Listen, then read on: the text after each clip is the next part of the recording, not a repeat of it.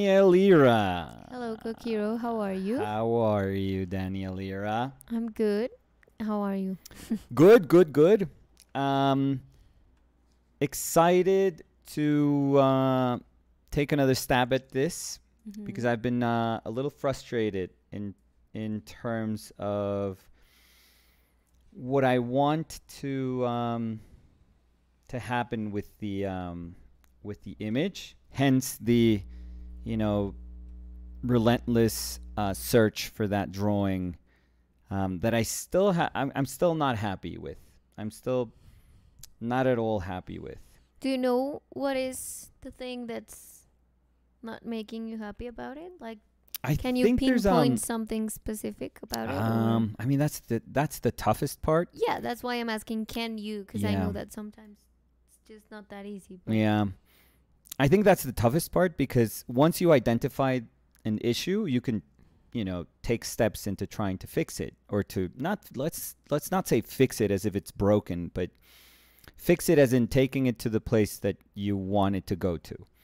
Um, I don't know. I think at the beginning, I just when I had all my shapes, the last session that we were live, I realized that I wasn't happy with how much I was breaking each section into a very specific hue. So I had a problem with the fact that I thought there was going to be more unity to the painting, granting it a bit more atmosphere. mm-hmm. And obviously there is unity because all the tones were very analogous. They're all coming from like the earth tone family.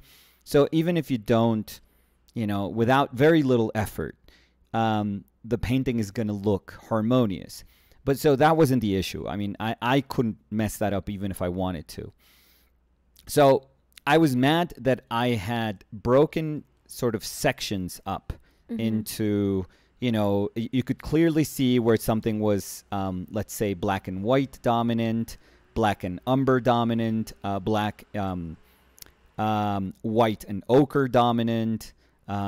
So that sort of stuff was a little frustrating. That it just felt like a little bit the shapes were a little too almost like puzzle Separated. pieces. Yeah, I think a little disjointed, I would say. Mm-hmm. So that I was very frustrated with the fact that yes, it was analogous, but not as atmospheric as I wanted. And then I think I stretched out the palette a little bit too much. So that was the first issue. So that one was more of a color issue, let's Yeah. say. So I think I could have done a better job at organizing my sort of restricted palette a little bit better. And then the other one was that the shapes, in terms of drawing, they just weren't quite where I wanted them. Like right now that I think the drawing is a little bit better, you can kind of see that I wasn't super off in some of those color shapes because, if you look at where the shoulder is and where the arm is, for example, it should sort of correspond with what, the base color, the shape of the base color, where it is. But so I wasn't quite off, but there were very little things that were just like, they just didn't feel quite right. So I just wasn't happy, and I know myself that when I'm not happy, I have to search again and again and again for all these little things. So I was like, oh, I'm gonna just do some, in my mind, I was like, I'm gonna do some mark making, and then I'm gonna try to, based on those little marks, I'm gonna try to go ahead and tackle the painting again. And the few marks ended up being this. So this Mm-hmm. is just a section of a painting, but the few marks ended up being all of this. So I got a little carried away because I started, searching and searching and searching for more stuff, which I'm fine. I'm fine with that. But the other thing is probably what's most annoying about the actual drawing of it, like not just the angles and distances of like a very abstract sense of drawing. There's still a sense of I don't know. I think that there's a sentiment, I guess, that I'm looking for between these two portraits, Mm-hmm. which I'm fine with my mother's. I actually shifted my mother's portrait a little bit so she's sort of turning a little bit more towards my niece. But I can't seem to be able to paint this freaking portrait. And the least of my worries is that it looks like my niece. Like, I wish that I could just easily make the painting look like my niece, but it's not. That's not exactly what I want to do. What I want is like for the head to feel like it sits, like it's almost like sitting in the back, and then the body just comes forward. Because I think a lot of the gestures, can we see the legs? Yeah. Yep. A lot of the gestures, which I really love the foreshortening of this leg, and then this leg coming to the knee and then breaking down. So this one's coming at us, and then this one comes at us and then breaks. I love that. I think that's super beautiful, and how the she had this sort of what do you call that? Oh, it was kind of like a dress, but it looked like It's like a parka. I don't know how to call it. maybe yeah. Like a trench coat. Yeah, it looked like a trench coat, Yeah. trench coatish sort of dress like thing. But the way it bunches up, it's really, really nice. And the way the hands sort of intersect. I took other pictures that look like Guercino with all the hands intersecting like at this moment. It was very nice. I was in between doing that one and this one, and I kind of chose this one because it was very sweet. But one of the things that I love is just the head sitting back and then the body just coming towards us. You know, in the I can't do that. in the knee Yeah, of your knees. yeah. My knees. I mean, I don't know if it was intentional, but I love that the one that comes forward and folds the most, not the other one, Okay. is just where the paper bends. Oh yeah. So- No, I wish I could. I love that. I wish I could That's why I design don't stuff know like that. if No. that's intentional. But No, thank you, but that was I won't take credit for something like super accidental. I love that. So- Thank you. But yeah, but this is not right. No, but I do feel that, I mean, what you were describing of the face just like sinking in and the body coming through, I can see that. Yeah. Maybe you can't see it because you've been struggling Yeah. with it, Yeah. and you just need to kind of paint it to actually see what Yeah. you were trying to hint with the drawing. But I do feel it like that. I So- know, and thank you, but No, I'm yeah. just, I'm You not know trying this, to be like- nice. I'm just trying to say something from a pair of eyes different than yours, which Yeah. are the one that are creating the things you're doing. Because sometimes we just get kind of trapped and Yeah. we can't see it. But you I know, cannot I see think it. we're both the same way. Like if we don't I know, feel if it's you don't quite see there, it, you don't see it. it's just not there. So But my it's just my way of saying something that you always tell me. yeah, very oh yeah, we helpful, always which do is that with like each other. Keep going. Just Yeah. keep So going, and you'll start to see it. yeah, so I need to repaint this. That's pretty much it.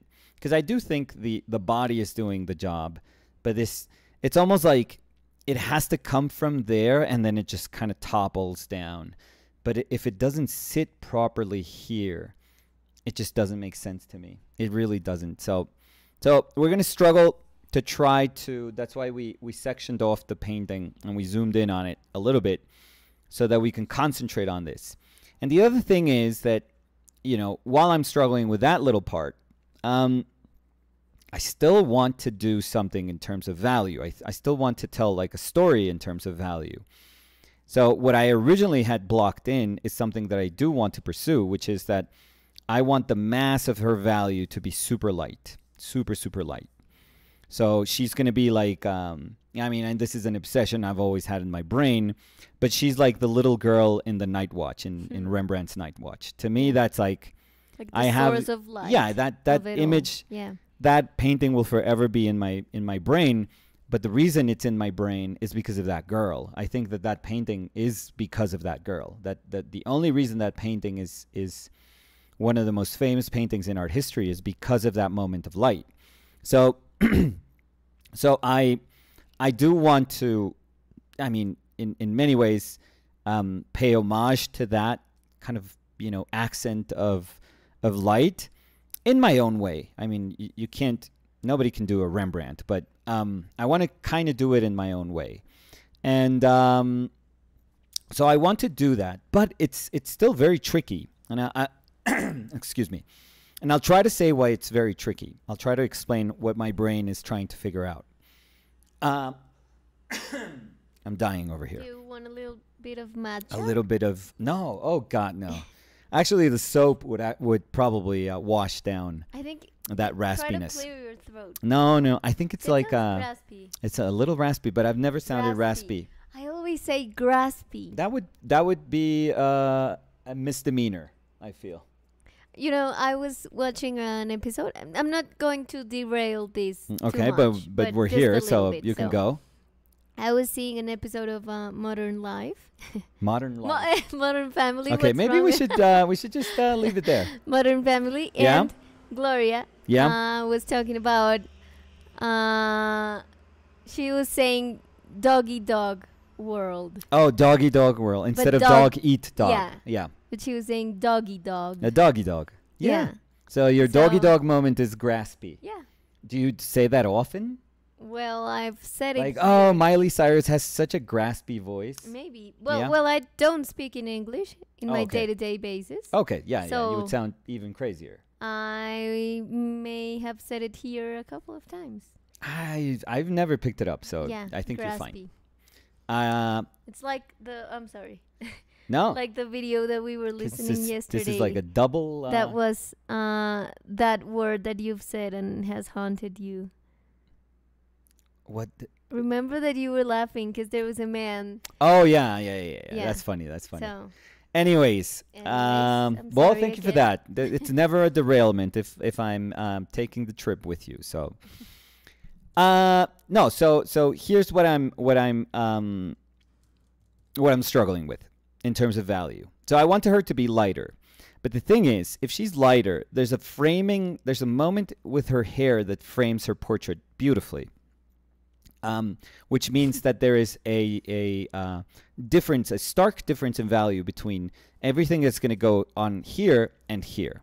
So that would be our first moment, the fact that we could go light and then very dark. So our lightest moment in the painting, which would be all this mass, and then very dark. So that's kind of like a strange transition to make. Now, I would want her to feel like she sort of emanates light. So instead of feeling like light, like she's being lit, I much rather make her feel like she is the source of light, which is a very beautiful concept. Like in Rembrandt. Like in Rembrandt, yeah, Rembrandt does that. It doesn't look like she had a light on her. Yeah, exactly. Like So it's not she a matter is of a lighting light, condition. It's a matter of more of a manipulating light a little bit in value mostly, so that figures can be the source of light. Like in religious paintings, they used to do that a ton with Jesus. Baby Jesus. And with baby Jesus, mostly in like nativity scenes and stuff like that. Yeah. But so if she's the source of light, we can't sort of contain that light. It's kind of nice to have that light sort of inundate the space a little bit. So it just kind of floods. The light floods and affects other areas around the space. So what that would mean that the areas that are darker, like that would be significantly darker, you can make actually lighter. So it just kind of feels like it's almost like her value scale is something that's way lighter than anyone else's. So the darks in her, no matter how dark they would be rationally, you would just interpret them as a very light value. So that's a very cool concept. But here's the problem. Well, or not the problem, but here's the tricky part in terms of if we are constructing our painting based on value. Here's the tricky part, and particularly in this painting. So I wanted that to happen, but I wanted my mother to then be many values darker. So her native value would be a lot darker because I wouldn't want any of the lights on my mother to compete with the lights on my niece. So if she's going to be darker, there's a moment where the dark of the hair that is not going to be as dark is going to meet the darker values in my mother. And it's almost going to just blend in and sort of, I don't know, feel a little weird. So this is what I'm anticipating though, because I can't really visualize it right now. Why is that weird? Why would that be weird? Because you could say like, oh, let it get lost. Let it be like a lost edge, and that's totally fine. And I agree with that. It's kind of fine. But if all of this kind of loses shape, I don't have this beautiful kind of framing device for that head, which I want it to be like a, that's a pin on my painting. It just has to be a nice moment of the painting. I really do feel that if this exchange here doesn't work, and if this moment doesn't work, which then sets off the rest of this, which helps you travel through the bottom of the painting, then the painting doesn't work. So, I mean, it works, but it won't be as nice as if it did work, as if those relationships worked. So it's kind of tricky. I don't know if anyone understood, what I was describing, because it's a thing in my head that I'm trying to solve, but it's super exciting, but super tricky. It's really, really tricky. So, yeah. Are you gonna try to try to fail? No. Your style. knees first, My knees? Like No, my knees. or like everything at the same time? No, I'm gonna try to see if these relationships work. I'm obsessed with trying to get this right, which is not right. So. And then you'll try to make it work with your mom's values. I'm hoping. Yeah, I'm hoping. So I'm going to do something that's kind of dumb, but I feel it's on the one side, it's what's going to help me get rid of this notion of drawing, which is very stiff. I never liked this drawing. I tried to draw it yesterday and I felt it was fine, and now I'm looking at my reference again and I'm like, "Oh no, I am so off. So off." So I don't know why that happens. It's so frustrating. You're gonna cover it with yes. Yeah, but like the thing is super light. Yeah, but the thing is that's also going to help me sort of set like all my values once again. So let's do that first. Yeah.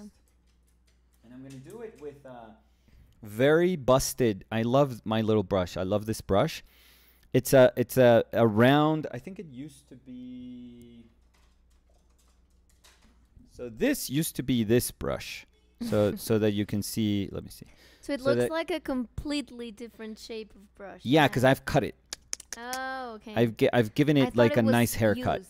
I mean, it is used. Like a ton of use. And it is used, but I've also given it like this sort of pointy but very, very gnarly shape, and I really like it because it won't let me be fine with it. It just puts paint like wherever it wants to. So I actually love this little brush. So what I'm hoping I can do is this. So we can do this right now, actually.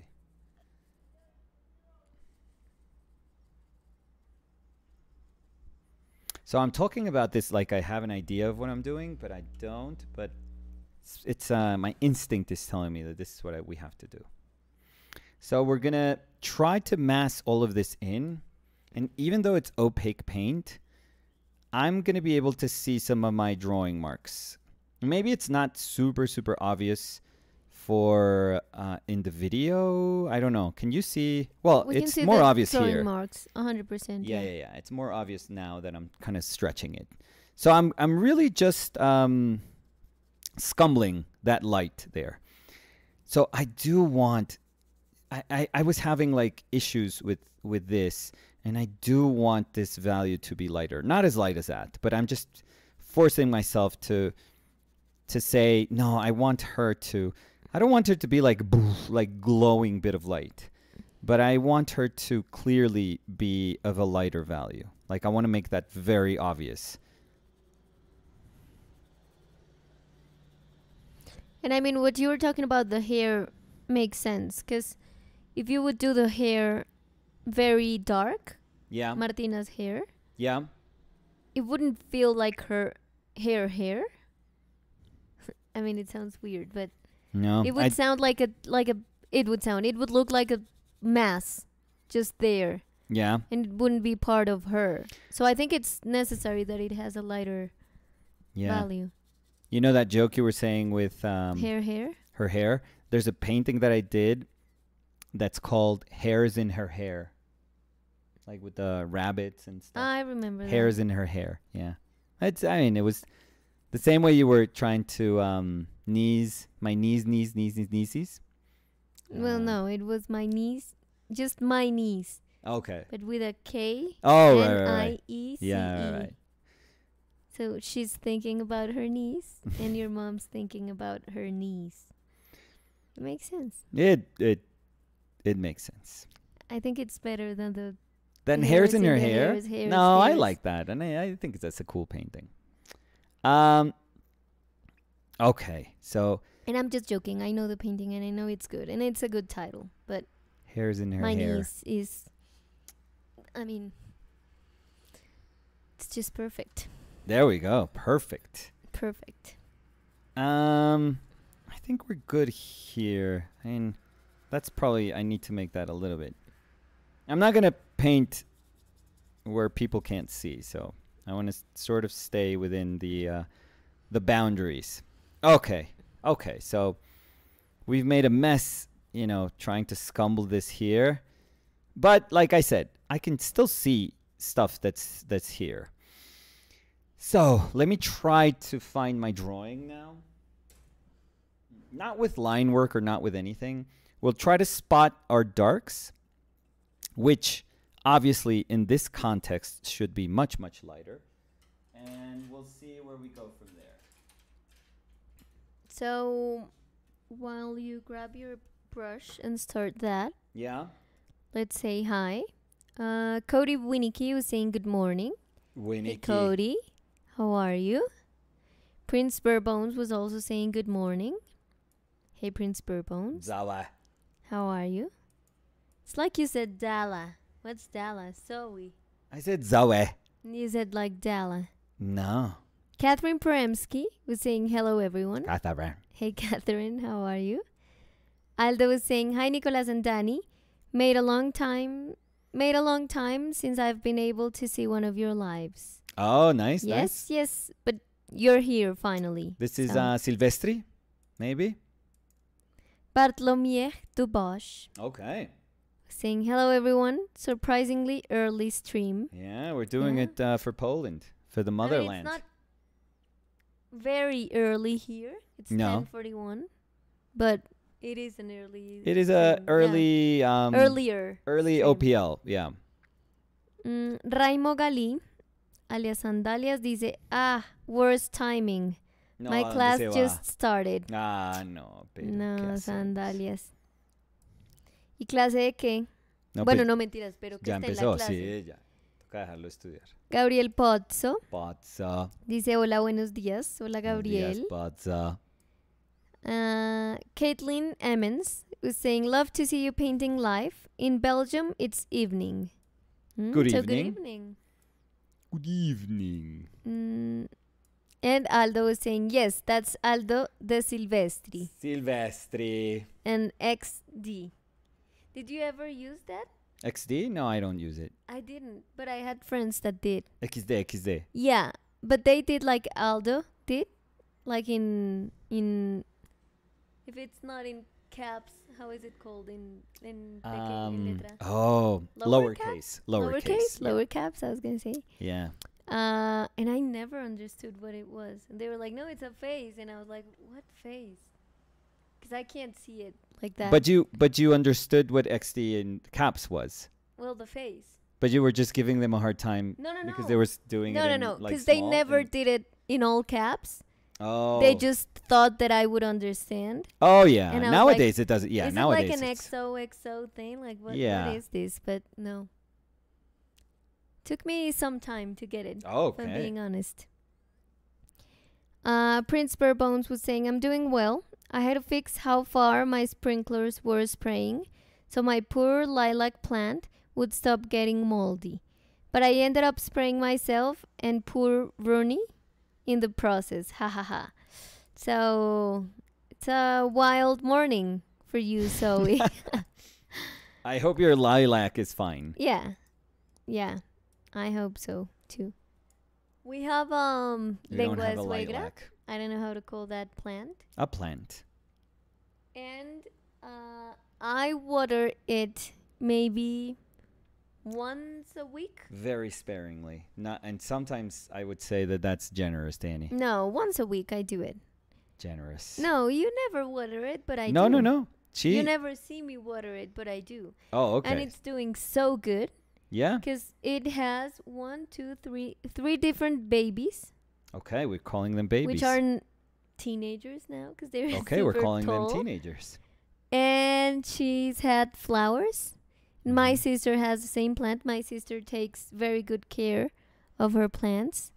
And she's never had flowers in this same plant. We've had 2 times, but I had to cut it. Okay. Because Chili eats the flowers. And then she... So flowers inspiring envy. What they're meant to do. Yeah. My sister told me that maybe I have to repot it. Because it's getting so big that it needs more space. I think your sister just wants to sabotage the fact that... Maybe she wants one part of it. Yeah. If she's like, oh, you have to repot it and give me this one. Yeah. And I would. It's just that I think that repotting is a lot of work. So, and a lot of mess. Yeah. So maybe in the future. I haven't changed anything about the way I deal with the plant, which is absolute neglect. Because I only show her neglect, and she's amazing. So, well, she's you not amazing can't change your because game of if you're winning. Well, if you were living alone, I would never have a plant. Be here, yeah. But if you had to, no, it would have died. It wouldn't be me. Long time ago. Doe was saying, "Hi, folks. Hey, Doe. How are you?" Prince Burbones was saying, "It's already a little moldy, but it's a hardy thing." And they were also saying, "Repotting is not fun. I feel like I need 5 hands to do it well." Yeah, I told my sister that if we're going to repot it, I would take the plant to her house. Okay. And in her balcony, we would repot it. Because then it would be a disaster here. That's like 2 pounds of dirt. That's like nothing. Like nothing for the mess that it's made? You put it inside a trash bag and then you take it out and then you put new dirt in and that's it. Do you want to do it? No, I wouldn't. And again, it's not that easy if I show care to the plant, I'm sure it's going to die. I'm sure of it. So maybe I can repot it and you can clean the mess. Sure. I'm really? fine. Yeah, I'm fine cleaning. Cleaning? I've never ever said no to like cleaning. No, it was a joke. Una cuncuna dice, hola queridos, por fin logré un en vivo. Hola, una cuncuna. Quiero saber el nombre de una cuncuna. Puede ser una cuncuna.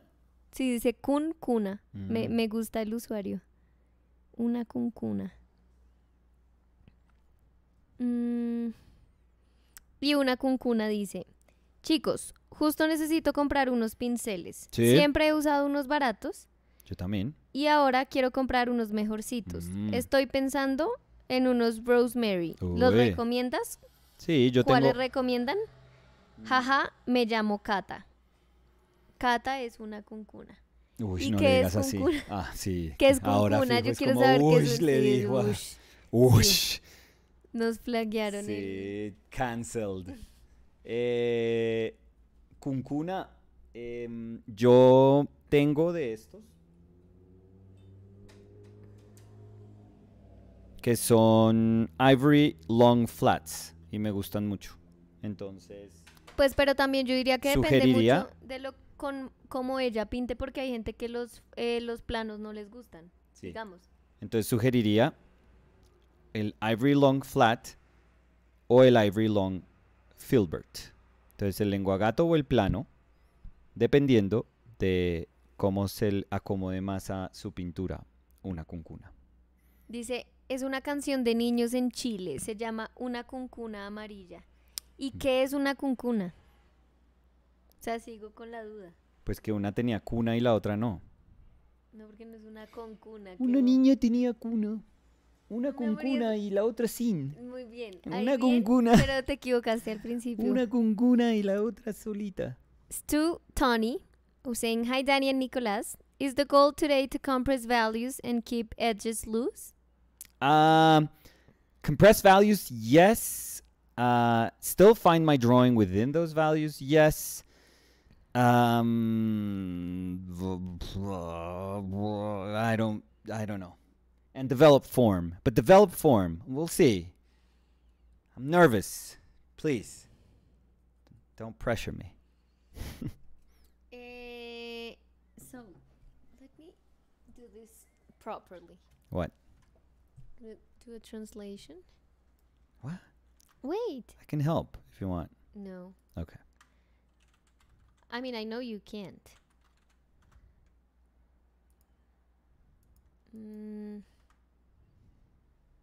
So, Fedor Smolin. Yeah. Was saying. Yeah. Hello. Good day, guys. Hey. Hey, Fedor. How are you?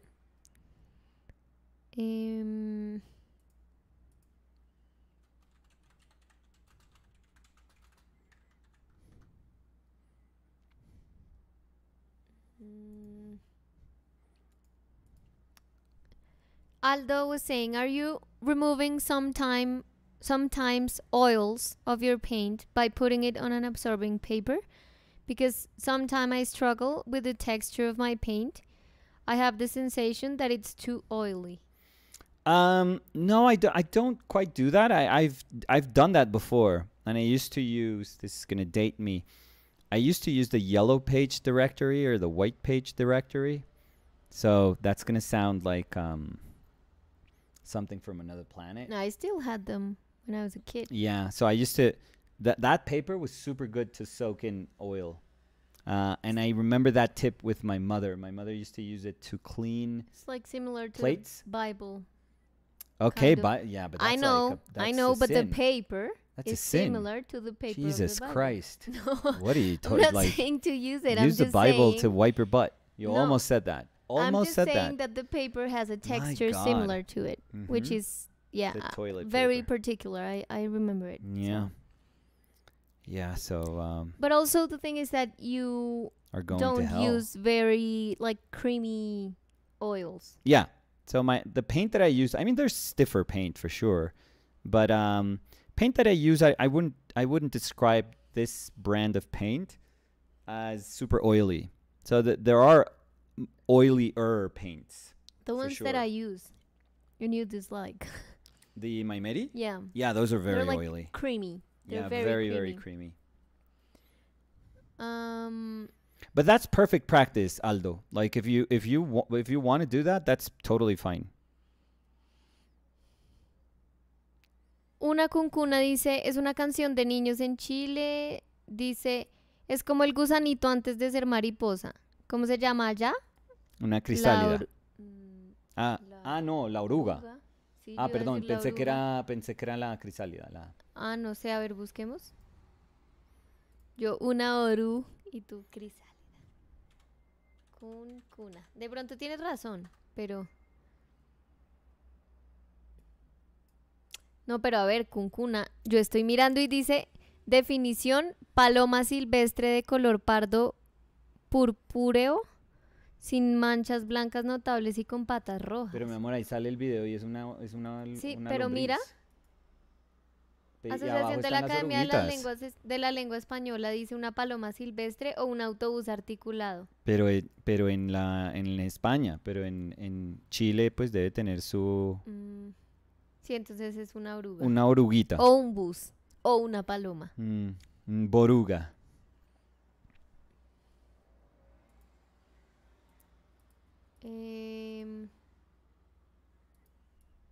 Una cuncuna dice eso, una oruga. Jaja. ¡Ay, Cacaíto! Dice, hola, hola, ¿cómo van? Hola, Cacaíto. Siglos. Helen. Cacaíto está en un nuevo trabajo. Felicitaciones. Cerca a la casa, ¿cierto, Cacaíto? Bueno, felicitaciones. Me contaron por ahí. Cuéntanos cómo te ha ido. Me dijeron. Me dijeron que te vieron. Stu Tony was saying, haha, you got this. And a thumbs up. Fedor was sending an angel emoji. Like a saint emoji, maybe. Caitlin Emmons was saying 1,000 years ago. And a laughing emoji. Yeah, oh yeah. But it was used here. Very a much. lot. Yeah, very much. I mean, I used to use it. Everyone used to for use like that. dumb pranks when I was a kid. Okay. You Yeah, could yeah. have the name of the person. Sure. So you could call by the name and just hang the phone There and we laugh go. with your cousins and friends. Okay, yeah.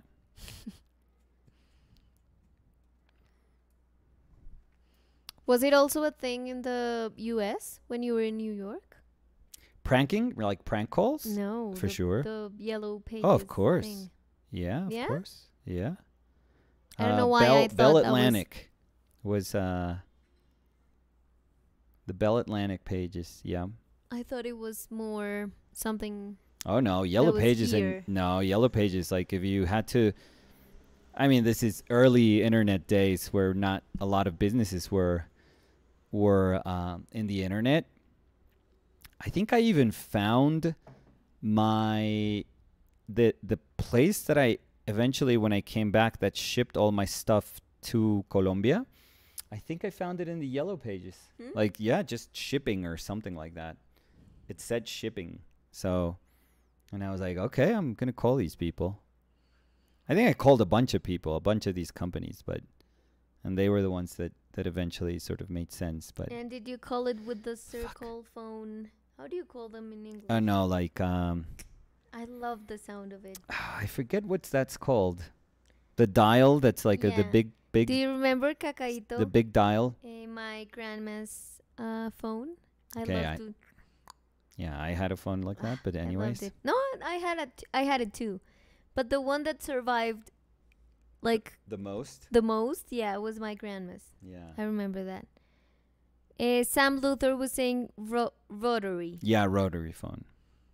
Juan Pablo Fernández Pinturas. Sí. Dice, Nicolás, ¿alguna vez te emocionaste hasta las lágrimas frente a una pintura?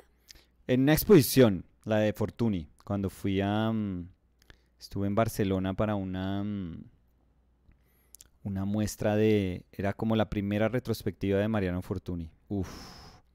Sí, creo que ha sido, o sea, no lo digo como si fuera de orgullo que nada me ha hecho llorar más, pero creo que ha sido la única vez realmente que como que me he emocionado así con ver tantas pinturas. Es que era una locura esa exposición. Yo lloré un poquito, ¿te acuerdas? Pues yo sé que la pregunta es para ti, pero yo lloré un poquito en... Sí, ¿te acuerdas? Sí, es que es muy lindo, esa casa es muy linda. Para mí esa casa es muy linda. Espectacular. Cacaíto dice, Cacaíto dice, sí estrenando trabajo cerquita de mi casa, pero tengo bloqueado YouTube. Entonces no los puedo ver tan fácil como antes. No, pero muy contenta. Gastando datos en el teléfono. No, Cacaíto, nos vas a hacer falta. Pero bueno, ojalá sea un trabajo muy chévere, que estés contenta, que estés feliz y que nos extrañes un poquito. Fedor was saying, Nicolás, your drawing is so stunningly clear. It is useless to try to develop this through practice. This cosmic level is only given by natural talent. Okay, you're laying it super thick. Yeah. Are you going to ask for money now? What's going on here? Or marriage. Yeah, wait. No. So that was your answer? Yeah. No, I mean, you discombobulated me with the marriage proposal. Sam Luther was saying, I prefer tin cans. Tin cans for the phone, maybe? Yeah, because they were saying rotary, and then I prefer tin cans. We used to use plastic cans for that kind of string phone. What? Not quite. Or not plastic cans, plastic cups. Oh, yeah, I get it. Yeah. Gaby Pérez dice, ay, hola a los dos, qué rico verlos. ¿Qué estamos haciendo hoy? ¿Cómo está? La Gaby, la Gabriela. Nueva citadina. Ah, ¿verdad? Volvió a la ciudad. Volvió a la ciudad. ¿Cómo les ha ido, Gaby, en su nuevo apartamento? Su nueva vida. ¿Y qué estamos haciendo hoy, Gaby? Como siempre, Nicolás pintando y hablando bobadas los dos. Sí. Sí, ¿no? Sí. Caitlin Emmons was saying, love the expression of the little girl. And Danny's R's. Like, rr. Do I use the R a lot? Maybe when I talk in Spanish, do I? Maybe, but I didn't notice it. I don't know. What was I saying? I don't know. Now I'm curious. What was I saying? What was I saying? That was absolutely terrible, Nicolas. Well, your It wasn't even a clear R. So. I know. It's...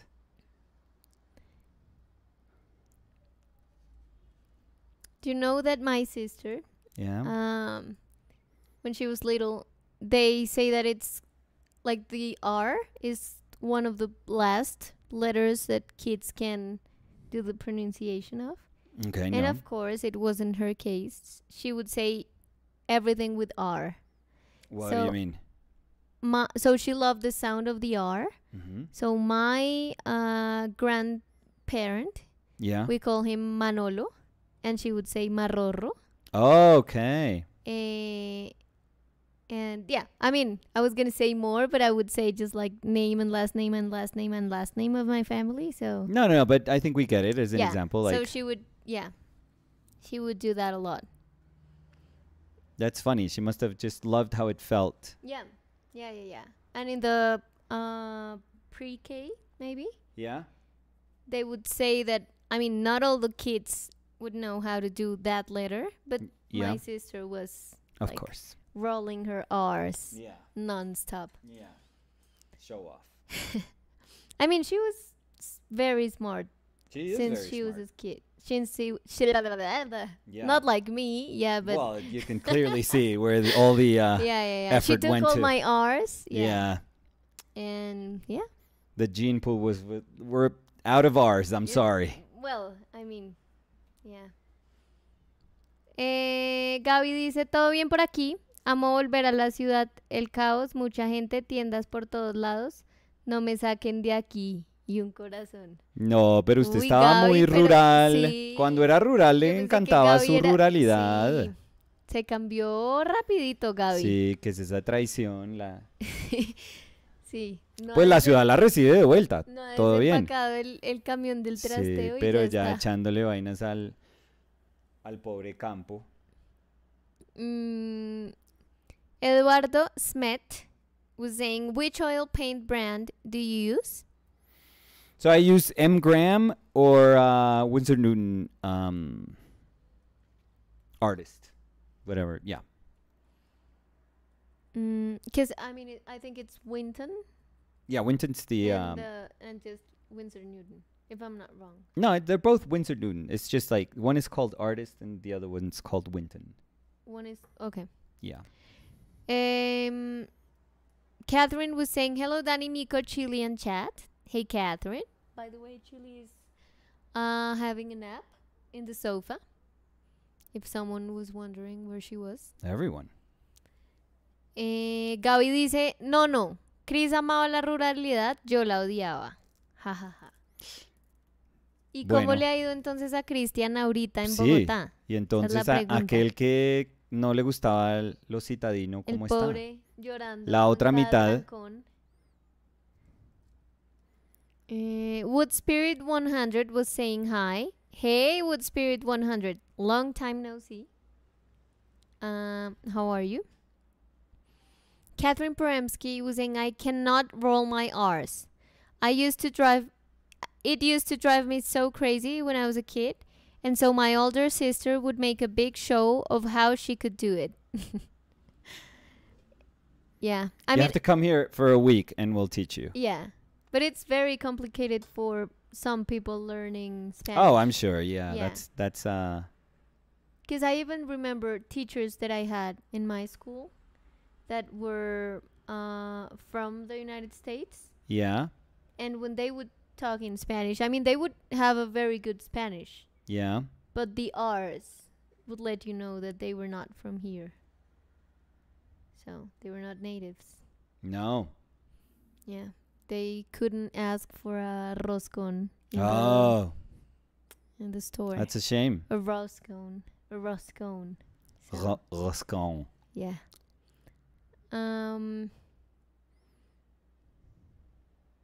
Wood Spirit 100 was saying, I'm fine. I'm happy to know that.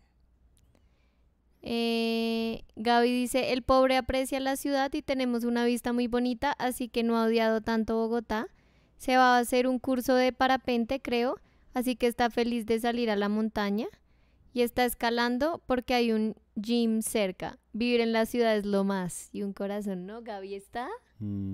Pero... Bueno, muy alegre por Cloud9. ustedes. Qué bueno, Gaby. Qué bueno. Qué bueno, qué bueno. Y también bueno que Cristian también se pueda devolver a hacer las cositas que le gustan. Ahí van encontrando el equilibrio, pero buenísimo. Sobre todo porque no se demoran tanto para ir al trabajo y todo eso, ¿no? Que yo creo que eso es lo más difícil para la gente que vive por fuera de Bogotá. Como el commute, ¿no? Sí. Nicolás.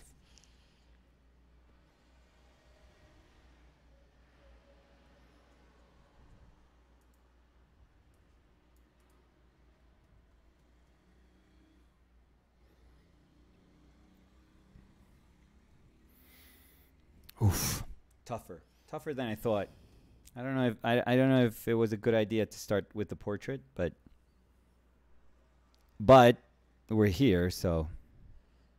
¿Va a coger alguito de tomar, bueno? Yeah, sure. Ya vengo.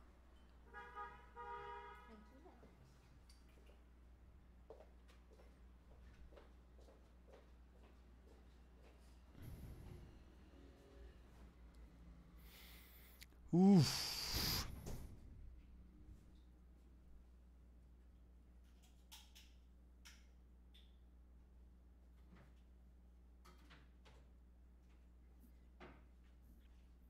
I'm struggling to try to establish what my values are going to be. So that's part of the equation. Is that the relationship and the values that I set here is going to educate a ton of the rest of the painting, a ton of the relationships for the rest of the painting. So it's not like a minor thing. So it's good to spend a lot of time here because that's gonna give me sort of the ground rules for the rest of the painting.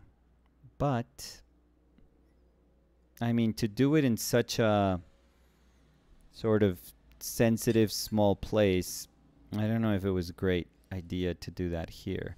But I much rather just tackle it than avoid it, than think like, oh, okay, I'll later I'll think about the portrait, or later I'll think about that tiny moment. Do you think it's easier if you can get closer to the painting? It would be, yeah, but we're not gonna.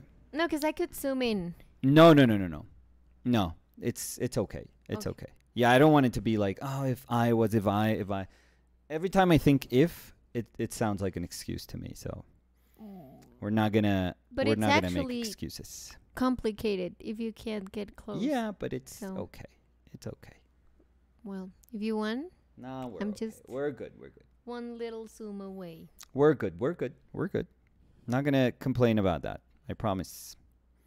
I'm gonna complain about me not being able to do it, but not because there was any other reason than just my understanding.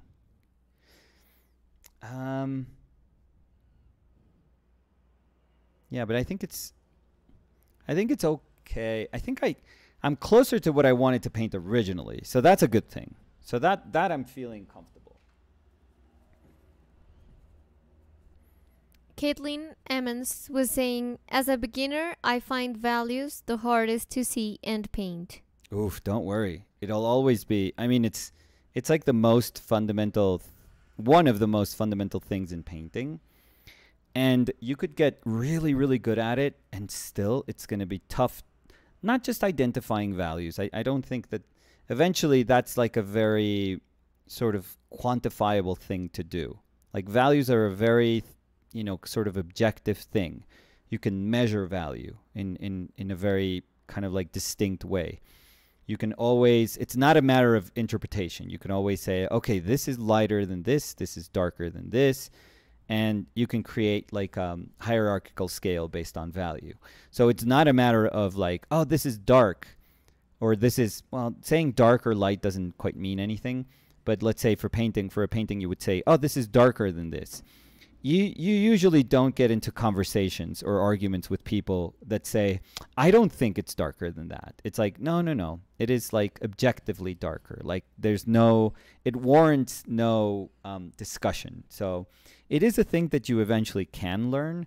So that's not the problem. The hardest thing is then to use value to say stuff, that it becomes a tool and you can manipulate it and you can shift it in order for you to say what you want to say or to emphasize what you want to emphasize. That's, I think, the toughest and most beautiful part. Catherine Premsky was saying, I feel like for me, color is way harder to understand that value. I almost always feel like the colors I'm using are not what I want, but can't seem to get to what I want.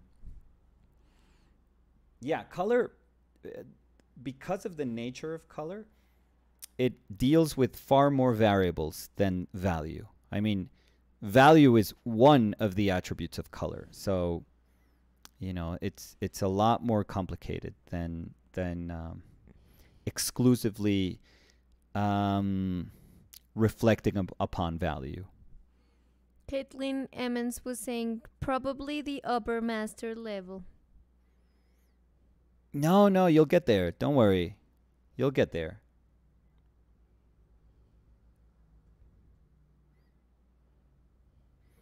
Trying to sense how light or dark I want to make these areas.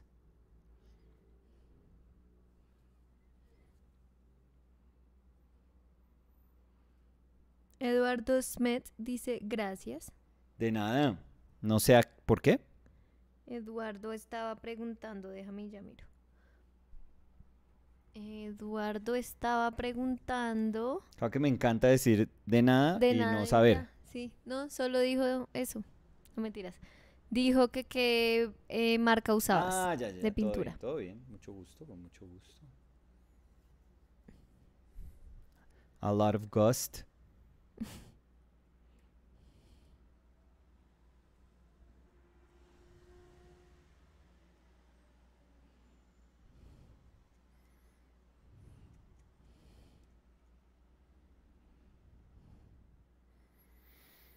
Oh, wow. Small faces and small kids' faces, Jesus Christ. And small kids' faces, when you have like a ton of like texture underneath. Yeah, great. Great idea. And Thank you. when you're far from the paper. No. No, trust me, that wouldn't, I mean, it would make a small difference, but it wouldn't fix like the things that are tough about it. When I'm painting, it's like I'm eating the paper.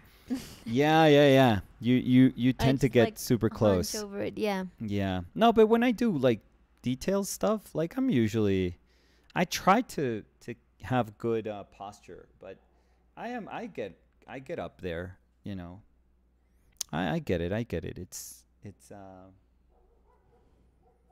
sometimes it's almost inevitable. I mean, if you look at those like great Meissonier paintings or like Barg paintings, where they paint the model, the artist painting a painting, and there's usually like a model, or they're painting, or there's critics around like hovering around or something. They're super, super close to the painting.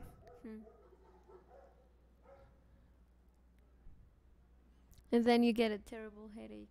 That doesn't happen to you? No. Oh, when I get super close? No. Yeah.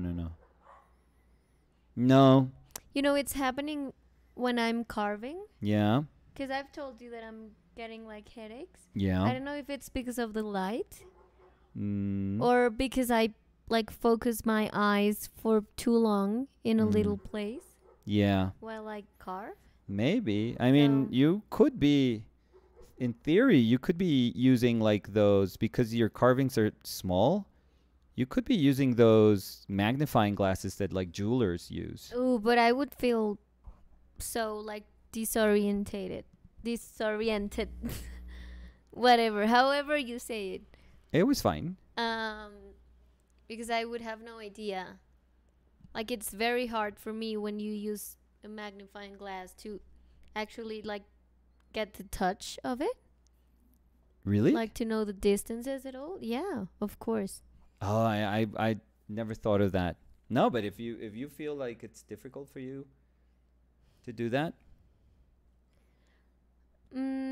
Stu Tony was saying, do you like Anne Gale's work? Yeah, amazing. Do you know artists similar to her? Similar to Anne Gale. You could look for Daniel Shatbolt. So he's a British painter. You may enjoy his work. Daniel Shatbolt. Daniel Shatbolt painting. Daniel Shatbolt. Why do you always say like a lame joke and look at me? Yeah. Sorry. No, I love you.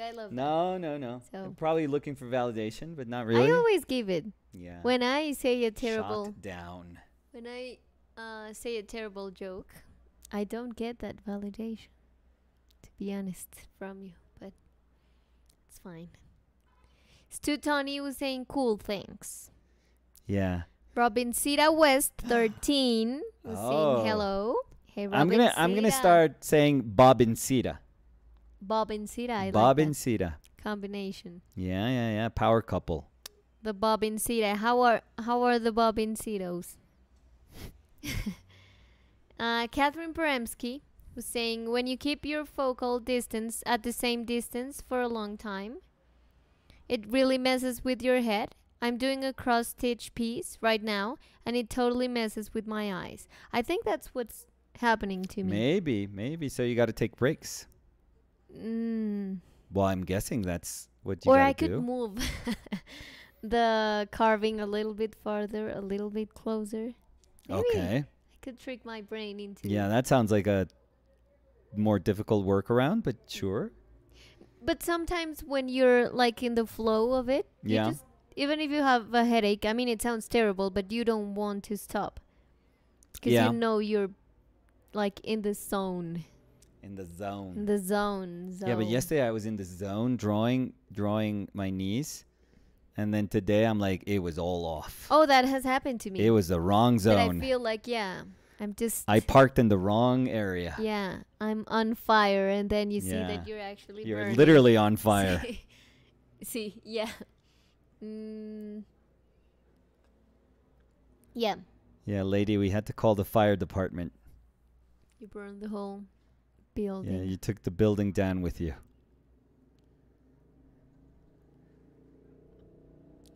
Caitlin Emmons was saying yes, and look from a distance now and then. Yeah, maybe that's what I need. Yeah. You know, me that I am like the timer person. I mean, I always use a timer. Yes. I could do breaks because you know that I use the Pomodoro method.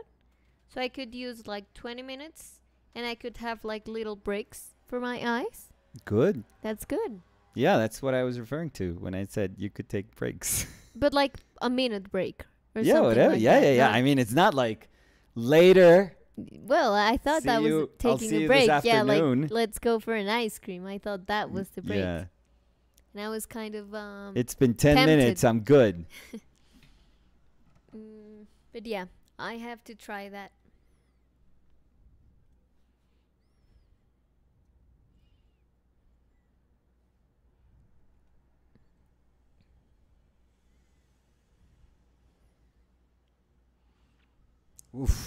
Woof. And I don't have like a light touch. This is making me try to have like the lightest touch. I think that's why I picked this like flat brush. I feel that if I was trying to model this more, it would just go all over the place. My form would just go all over the place. It would just feel like a little mush. Mush. Caitlin Emmons was saying good from far or far from good. That's the question sometimes. There we go. Gaby dice, yo nunca he podido con ese método, me estreso resto tratando de seguir los horarios. A mí me sirve un montón, pero sí siento que no es para todo el mundo. No, yo nunca. ¿Tú no podrías? No. No, tú rompes el reloj. No, no. Yo tengo un muy buen reloj biológico. No, es que no, Nicolás, yo siento que lo que pasa es que no necesita reloj. O sea, él es como, voy a trabajar, trabaja. Y ya. Y ya. Que suena súper sencillo, pero no es tan sencillo hacerlo. Y yo sí necesito como, no sé, como poder saber, bueno, van 20 minutos y no he hecho nada. O van 20 minutos y he avanzado un montón. No, pero pues sí, a mí me sirve. Y me sirve más, Gaby, desde que, voy a mostrarte. Ah, se fue.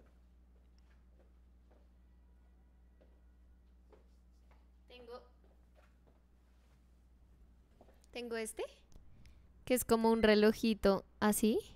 Entonces uno puede como cuadrar los tiempos, que ese es el que siempre uso. Siempre. Y me sirve mucho porque antes lo hacía con el celular. Entonces me estaba dando cuenta que cada vez que se cumplían los 20 minutos, como tenía que parar la alarma en el celular, duraba los 5 de descanso en el celular. Entonces, de pronto los 5 se me volvían 10. Ah, ¿eso tiene descanso? ¿Supuestamente? No, es que o sea, mira, yo lo giro hasta el que quiero. Entonces, digamos, 20 minutos. Sí. Cuando se acaban los 20 minutos, pita. Y en el Pomodoro, en el método Pomodoro se supone que tú haces 20, 5, 20, 5, como 20, las poses 5. De los modelos. Sí, luego haces 20, 15. Que hay 15. Un descanso más grandecito, sí. No, qué flojera. Cada hora. ¿Cada hora? Sí, pero no, en el de 25, creo que es 25, 5, 25, 5, 25, 5, o ahí va el 15, algo así. Pero yo hago 25, 5, 25, 5 así, y cuando termino una task grande, de pronto hago un descanso de 10 minutos o algo así. Sí. Pero no, este no tiene el descanso, pero pues lo programo acá. Y si estoy en descanso de 5 minutos acá, no me quedo en el celular. Eso es lo que estoy diciendo. Entonces me sirve como tener un relojito y no el celu. Y es súper, y tiene como la alarmita. A Nicolás la debió odiar, ¿es esta? No, hijo de puta. Es que tiene, nunca le he puesto duro para no ser intrusiva. Pero me sirve un montón, la verdad. Y me gusta, bueno, lo otro. Me gusta como visualmente ver cuánto me estoy demorando. Entonces a veces lo pongo no 20 minutos en el timer, sino como cronómetro. Y puedo ir viendo cómo se va llenando esto de rojo. Y así como que visualmente puedo ver cuánto tiempo he trabajado o cuánto tiempo me queda. Y me sirve mucho. No, si te sirve. Siempre he dicho, si algo sirve para una, o sea, a mí... No, y es que yo igual... A mí nunca me causa... me causa nada que otra, o sea, si una persona encuentra un método que le ayuda a hacer X cosa, fantástico. Sí. O sea, nunca, no me quita nada a mí, pero... No, y pues es que yo creo que para todo el mundo hay cosas distintas que le sirven. O sea, yo sé que obviamente a ti nunca esto te serviría. No. Pero no porque a ti no te sirva significa que yo no lo voy a usar o que no le sirva a otra persona. Exacto. Qué pendejada. Qué tontería. A mí me ayudó muchísimo, digamos, para la tesis. Sí. Ahí en la universidad, hacer eso, como lo del Pomodoro. Y yo lo usaba en el computador porque hay unas páginas en internet que tú buscas Pomodoro Tracker y te lo Pomodoro.com. No, y tú puedes poner, es chévere porque tú puedes poner el nombre de cada task de los 20 minutos. Entonces yo decía, bueno, voy a hacer, no sé, voy a leer... Roña. Voy a leer 1 hora y cuando complete 1 hora tengo que parar y tengo que escribir. Y tengo que escribir y escribir y luego tengo que parar porque también tengo que tallar.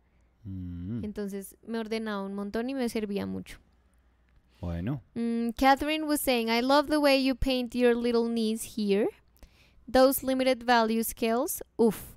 She looks like a fairy and I recognize family characteristics. That's so sweet. That's very nice. Thank you. I love, about the painting and about the pose that she has. Yeah. that it looks very consentida. How do you say that? Spoiled, but no, but not spoiled. I think I don't know. In Spanish it's different. Yeah, I don't know how we say that. What? Because spoiled is malcriado. Yeah. And it's very different. Like a mama's boy. So that would be No, but that's also it. Also no, but that's like consentido. That's like I don't know. You know, I don't know. I don't know how to translate that. I've never had to translate it. Yeah, because it says spoiled and no, and it says indulged and no. No, that's a little too much. Yeah. No, so there's a word in Spanish that we use, which means that like you want someone to cuddle you. Yeah, you know, like a dog, like a pet could be that, or like a little kid. They want to be cuddled. Yeah, or even like a person. Yeah, and it's not like a bad connotation because I feel that spoiled. Yeah, spoiled. It sounds like bratish, like and mama's boy or something like that. It also sounds kind of a little bit, yeah. Could be. But she looks consentida, of course, in a good way. It's like she hurt her knee. Yeah. But now she just wants to cuddle to feel better. So it's very nice. Mauricio Paraguazú dice hola con muchos emojis. Hola Mauricio, ¿qué tal?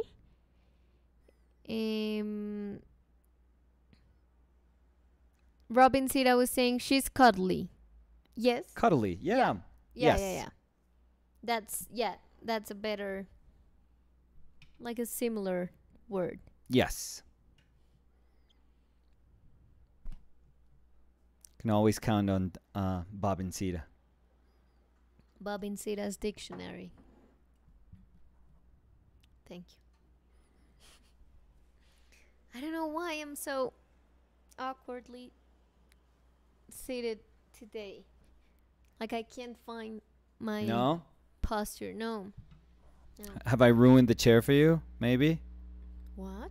Because I use it a lot. How would you ruin a chair? No, well, of course it's the shape of my butt. No. It's I don't know. I mean, I'm always fidgety, but today I can't find my. You're especially fidgety? Yeah.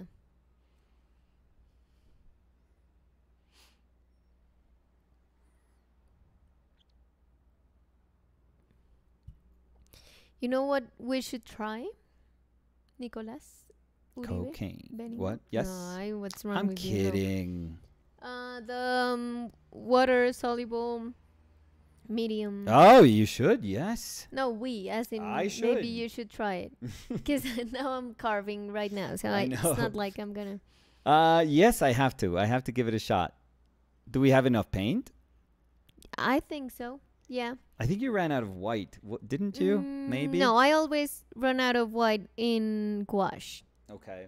But I don't think that I run out of that one. Because I think I did 1 or 2 paintings and that was it. Yeah. Yeah. We could totally try it out. I'd be up for it, for sure. Una cuncuna dice, qué interesante que no hay mucha traducción al inglés. Son como todos negativos. Sí, curioso, ¿no? Sí, la traducción es como peyorativa. De pronto es para los latinos es normal eso. Una cuncuna dice, en Chile decimos regalona. No, eso acá suena chistoso. Si a mí me dicen esta regalona, yo diría que respéteme. Pilas. Calle esa boca. Sí.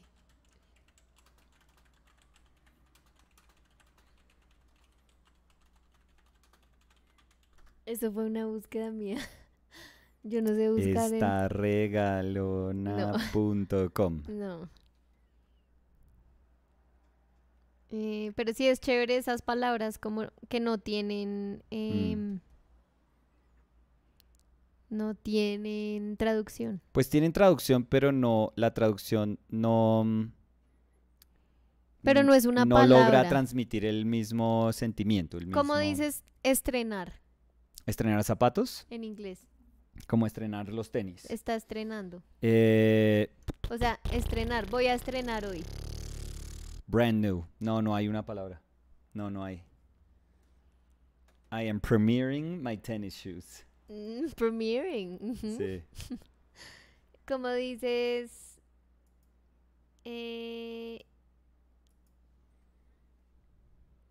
trasnochar. Pues all-nighter, pero no es... No, porque all-nighter es literal toda la noche, pero como dices, trasnochar. No, but I pulled an all-nighter. Se puede. You could translate Madrugar. that. Woke up early. Pero no hay una palabra. Oh, no. Yeah. Madrugate. Madrugate. Suena como los madrigal. Una cuncuna dice, es muy latino ser consentido, jajaja. Sí. Sí. De pronto. Ay, mira. Gaby dice, hay muchas palabras en español que no tienen traducción y me estresa. Madrugar, estrenar, friolento. Estamos connected. Friolento. Friolento.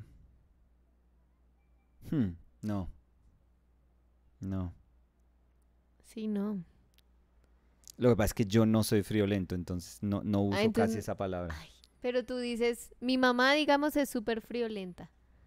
¿Eso digo yo? No. Mi mamá, digamos, es súper friolenta. Yo digo, mi mamá es friolenta. Sí. ¿Y cómo explico eso? She feels cold all the time. Pues sí, pero eso no es... No sé. Catherine Premsky was saying debuting. Debuting. ¿Qué? Debut. Un debut. So you're debuting your shoes? Yeah, but... yeah, could be.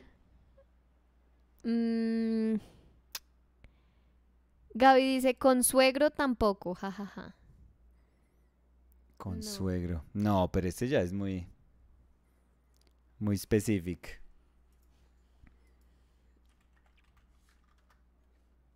Family. A ver, estoy buscando. Sobremesa. No, pero ese sí es muy... Pena ajena. Cringe. Cuñado. Sister-in-law, Sí, sister-in-law, brother-in-law. Empalagar. No, pero... No, empalagoso es como saccharine. Entrecejo. Ese sí, brow.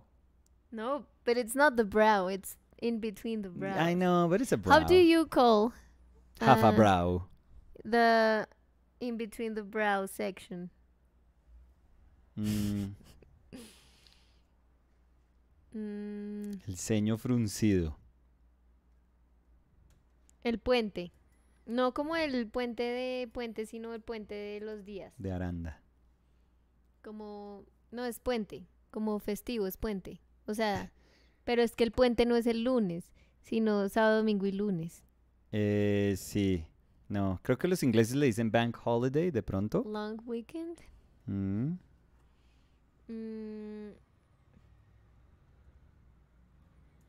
Gaby dice, ¿y has visto esas palabras que no existen en español? Sí, también hay. A ver, Gaby, ¿tiene alguna en mente? ¿Cuál es?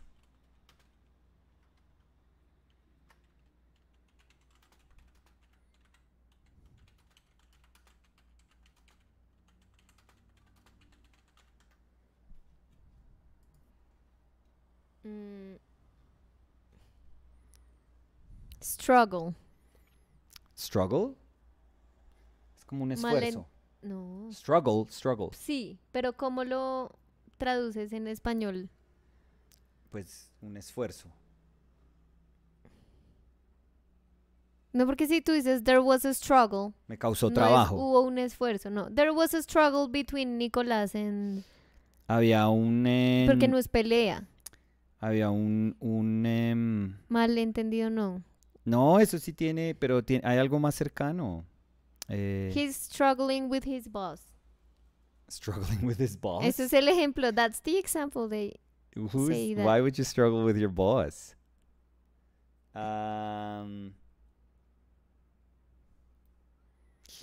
No sé. So there's one Okay. that I remember from school. Yeah. Toe. Toe, dedo gordo.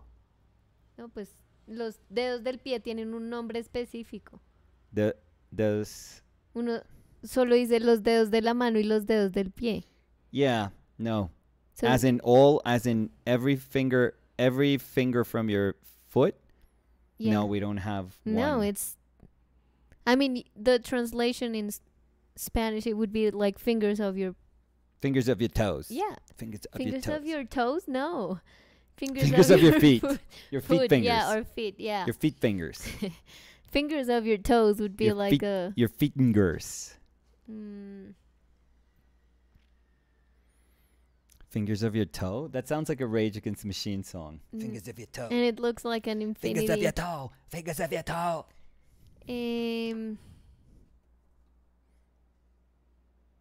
Mean.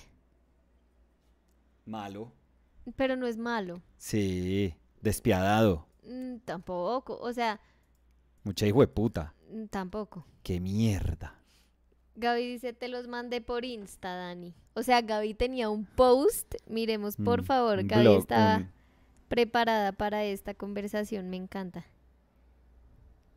A ver, palabras que no existen en español. En neerlandés, niksen. Ah, no, pero si ya dedicar estamos... tiempo de manera consciente a simplemente hacer nada. Pues, mis hijos. Schnapside en alemán. Un plan ingenioso que haces cuando estás borracho. ¿Qué? ¿Qué es eso tan específico?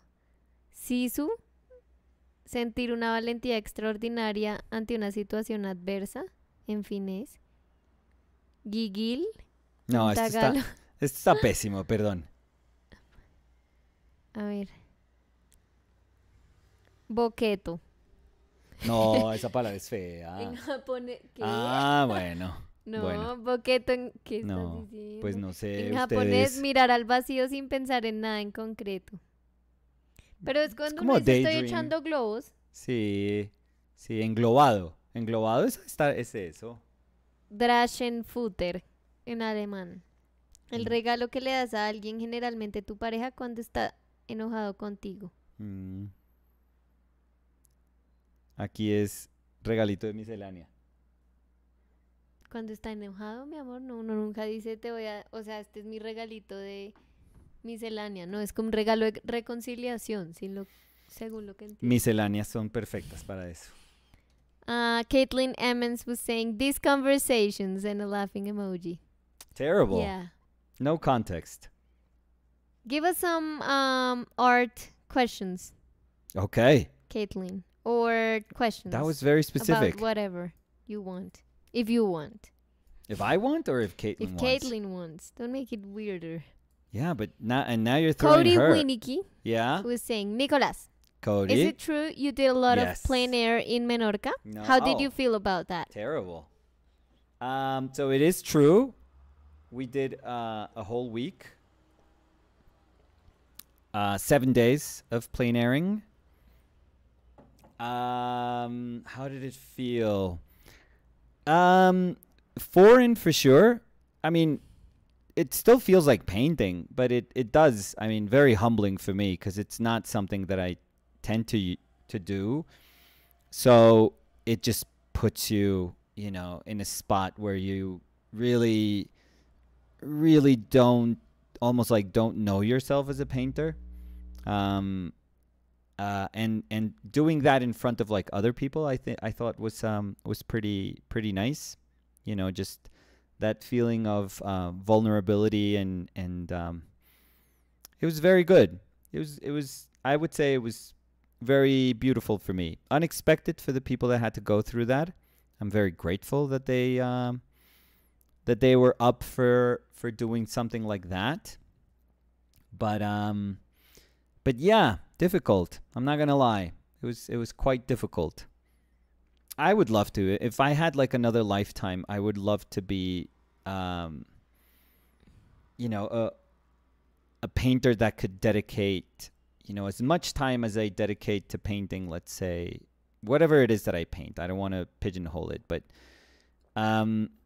I would love to be able to also dedicate that amount of time to plein airing. So it would be a beautiful second life, I would say. Una Cuncuna was asking, I have one. Okay. How do you choose your subjects? Are you taking pictures of your family all the time? All the time. Yeah. Yeah. I think that's well, no, I'm not annoying like. And you're not like posing people. No, I never. Well, I'm not gonna say never. No. But you're just usually very aware. Yes. About how, like, the people's gesture and the things that you like. Yeah. And you know when you would find something paintable.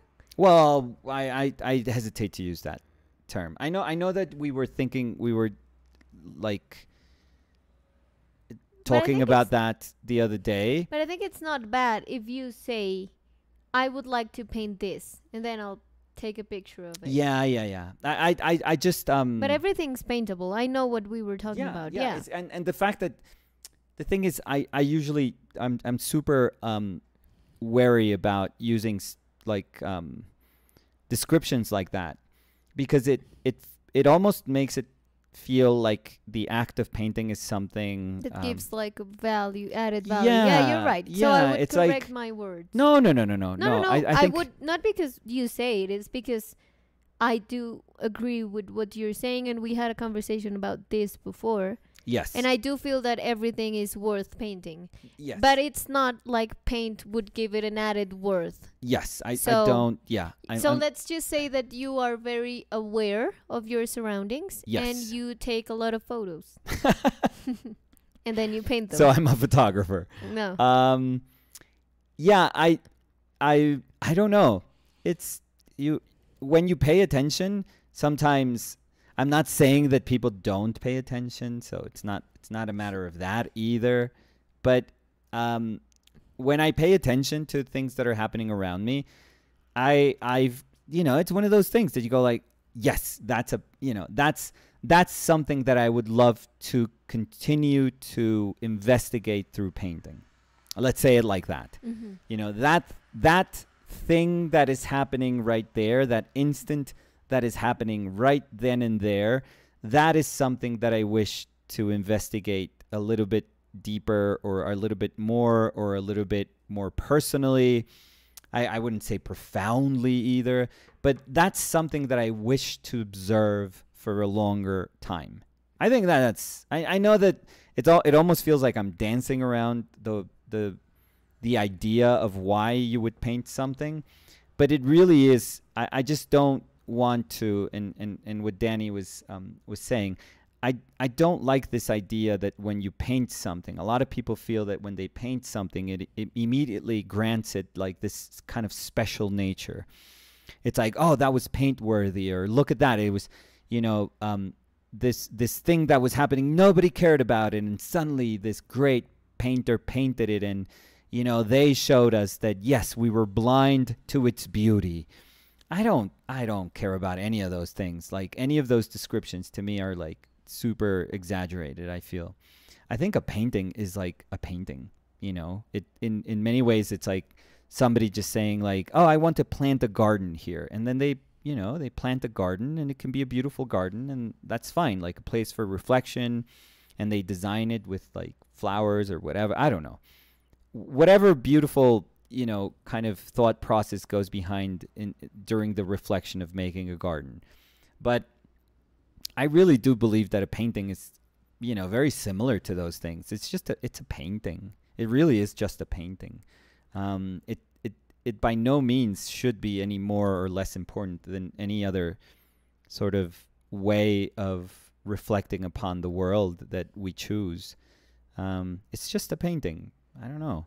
So, but I think it's a way of me reminding myself like, oh, this is my story. These are the stories that I could tell. So I think I want to spend time with this particular story for a little bit longer. And then you take a photo so you can, have enough information there so that you can then, when you get home, say, okay, we can try to figure out what I want to say about this, because it's not like I want to paint the picture. It's like I took the picture and I want to paint the picture. I think that's the sort of lowest way that you could define that, like what would you call that? Like the easiest kind of denomination of the painting act. You could just say, oh, this was pretty. I took a picture. I'm going to paint it. Fine. Yeah, that works, I guess. But I don't know. Sometimes I take pretty pictures and I have no intentions of painting them. Like none at all. And I don't even know if they would make for good paintings or pretty paintings. And sometimes I'll take a photo that is just the perfect sort of starting point for a painting. Like it's just everything that I need to begin my reflection in terms of trying to solve this eventually through paint is right there. It's like perfect. It's almost like it's giving me just barely what I need to do the painting. And then it's reminding me that, you know, the painting that will happen is something that lives beyond that image, that kind of photo that you just took. So, yeah, I would say it's those sort of things. But I do often say, like, I'll spot something and I'll just be like, oh, stay still. And then and then enough people know me and my family to know that, oh, okay, you know, let's stay still. And many times I take a photo and it never amounts to anything. Like, I think I've taken probably hundreds of photos of you. Yeah. And it's like, I don't think you've ever told me like, so where's the painting? Oh, no. No. It's like I saw something and it's a reminder of something, and then I don't know. Then I think about it more, and it has nothing to do with like, oh, it was a bad photo. It's like, no, it was just, I don't know, or I have to try to figure out better, like why I thought this was going to work, or I don't know. Hope it makes sense, but. Una Kunkuna was also saying, I love the little girl, by the way. She looks like a baby Jesus. Baby Jesus. Cycles. Okay. Cycles, I don't know how to say it. They were saying, is there a reason why you use a saturated magenta for finding your drawing? Have you tried any other colors? So maybe they can let me know how to do a better pronunciation. Oh, what's the spelling? Sgcales. Oh, I have no idea. Yeah, I think you did a good attempt. Good uneducated guess, like the best one that you could. Why magenta? So I can see it. That's the only reason. They were saying, have you tried any other colors? No, because it's like it serves no other purpose. It's just so I can see it. It is originally when I did it, you know, many years ago, it was just to try to find my way. It was just mark making when I was lost. That is the real origin of any of these marks. And they're not trying to be pretty. They're not trying to be anything. That's why I cover them up and I don't feel like I miss anything. Like, oh no, don't. I mean, there's been paintings. Like eventually I started seeing some sort of, value in them for how the interplay between, like the dialogue between those marks and some of the paint, you know, it was curiously inviting, I guess, or I don't know, but it was never meant to be that initially. I promise you. I wasn't trying to find like there's so many people that write to me that, oh, I love your style. And I was like, dude, if you could get into my brain and realize how you're defining style, what I was trying to do when I was doing this originally, you would see that it was just being lost. I mean, if anything, it was style born from just absolute necessity, because it didn't matter what the thing would look like at the end of that process of searching. What all I was trying to do desperately was find my way. It literally was trying to like say, oh shit, I lost my drawing. It's frustrating. Like it's not working anymore. I have to do this thing again to try to find my way again. So there was nothing about it that screamed comfort to me, or that it became, I don't know, that it was nice about it. It was always like, ah, fuck, I need to do this to like, you know, to try to make sense of this image again. And it's not fun. Like, you don't want to, like, sometimes I've drawn stuff and redrawing it, that's not fun. Like, you always hope that things sort of work out initially and that you go like, yes, that's it, I hit it. Like, if you hit it once, like, simply, you don't have to do so much work. Like, you're happy that like your clarity brought you there in a very, very sort of simple, effortless way. And the best of paintings feel effortless in a way. Yeah, I mean, they could be sort of labored, but they feel effortless. Labored in the sense that, you know, there's a lot of things happening, but it feels like it's all organically there, instead of like painting, taking like one step forward and 3 steps back, which is how I feel when I think that I'm lost in a painting. So the origin of this was just feeling lost, and then saying, I need to use devices that other painters have used, because obviously tons of other painters have used like drawing devices in their paintings. I need to use devices that I'm comfortable with. I'm comfortable introducing them into my own painting so that I can kind of, you know, make sense of it again.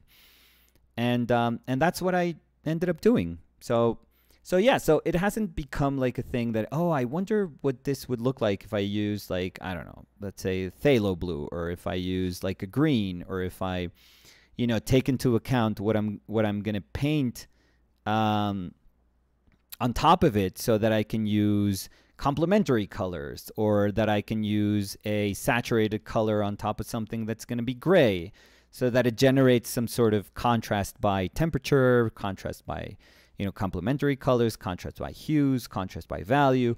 No, it's never been that. So yeah, so I try not to give it so much thought, and I'll just call upon it when I feel like I need it, and that's about it. I hope that's a good answer, but that's as honest as I can give you an answer. Caitlin Emmons was saying, which pencils are this? So no, it's not. Oh, it's a lining brush. Yeah, so I use one of these. Paint. So I use, and you sort of saw me at the beginning use it. So I use one of these, like a lining, like a rigger brush or a lining brush. And I just use medium. I use an alkyd medium so that it flows. And I use quinacridone magenta. And then it's just freehanding it. Because I don't think I use a mall stick for... Did I use a mall stick yesterday? I don't know. I was. Did you see me? No, I wasn't. I wasn't even paying attention either. I wouldn't think so. I've been using it more because my hand hurts, and my wrist hurts, and my elbow hurts, and my shoulder hurts. So the whole mechanics of my arm hurt. And this alleviates the pain, because I don't have to, you know, force my shoulder to bear the weight of the hovering arm all the time. So I've been a little more humble, because I hate mall sticks, because I trust my hand more than a mall stick. But I've been a little, you know, I've stopped whining about it, and I've tried to use it more and more now, and it's helped a ton. To be very, very honest, it's helped a ton.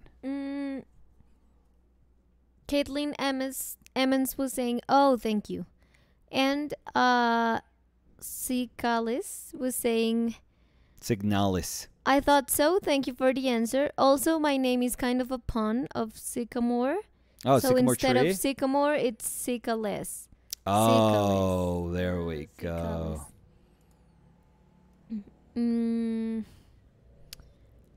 see. I don't think we have sycamore trees. It's like an American tree. Caitlin Emmons was saying, I loved when you did that acrylic painting. I had no idea it was possible to paint with it and look like oil. I love oil, but not the mineral spirit so much. The acrylic gouache or the... Maybe acrylic gouache? Or the acrylic paintings, maybe. We've done acrylic gouache paintings. We did water soluble, water miscible oil paint. Yeah. We did gouache, like Danny was saying. Jelly, and the jelly gouache. Himi jelly, the jelly wash. Himi jelly gouache. Jimmy jelly wash. Car wash. Yeah. Yeah. Let's see. Caitlin Emmons was also saying, I take a lot of photos of my family too and like to paint them in another meaning. Catherine was saying, I have always struggled with moving away from the reference photo. It's my constant struggle. Yeah, and especially with family, it's very difficult. It's very, very difficult.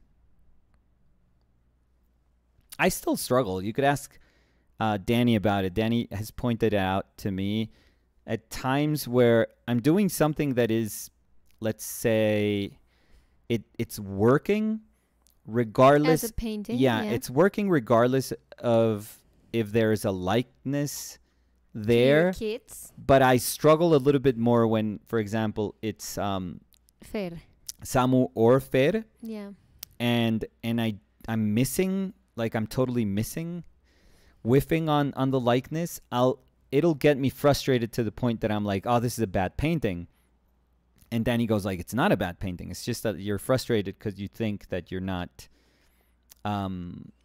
painting Fer or you're not painting Samu. And that sort of blinds you a little bit into in recognizing the value that the image may have.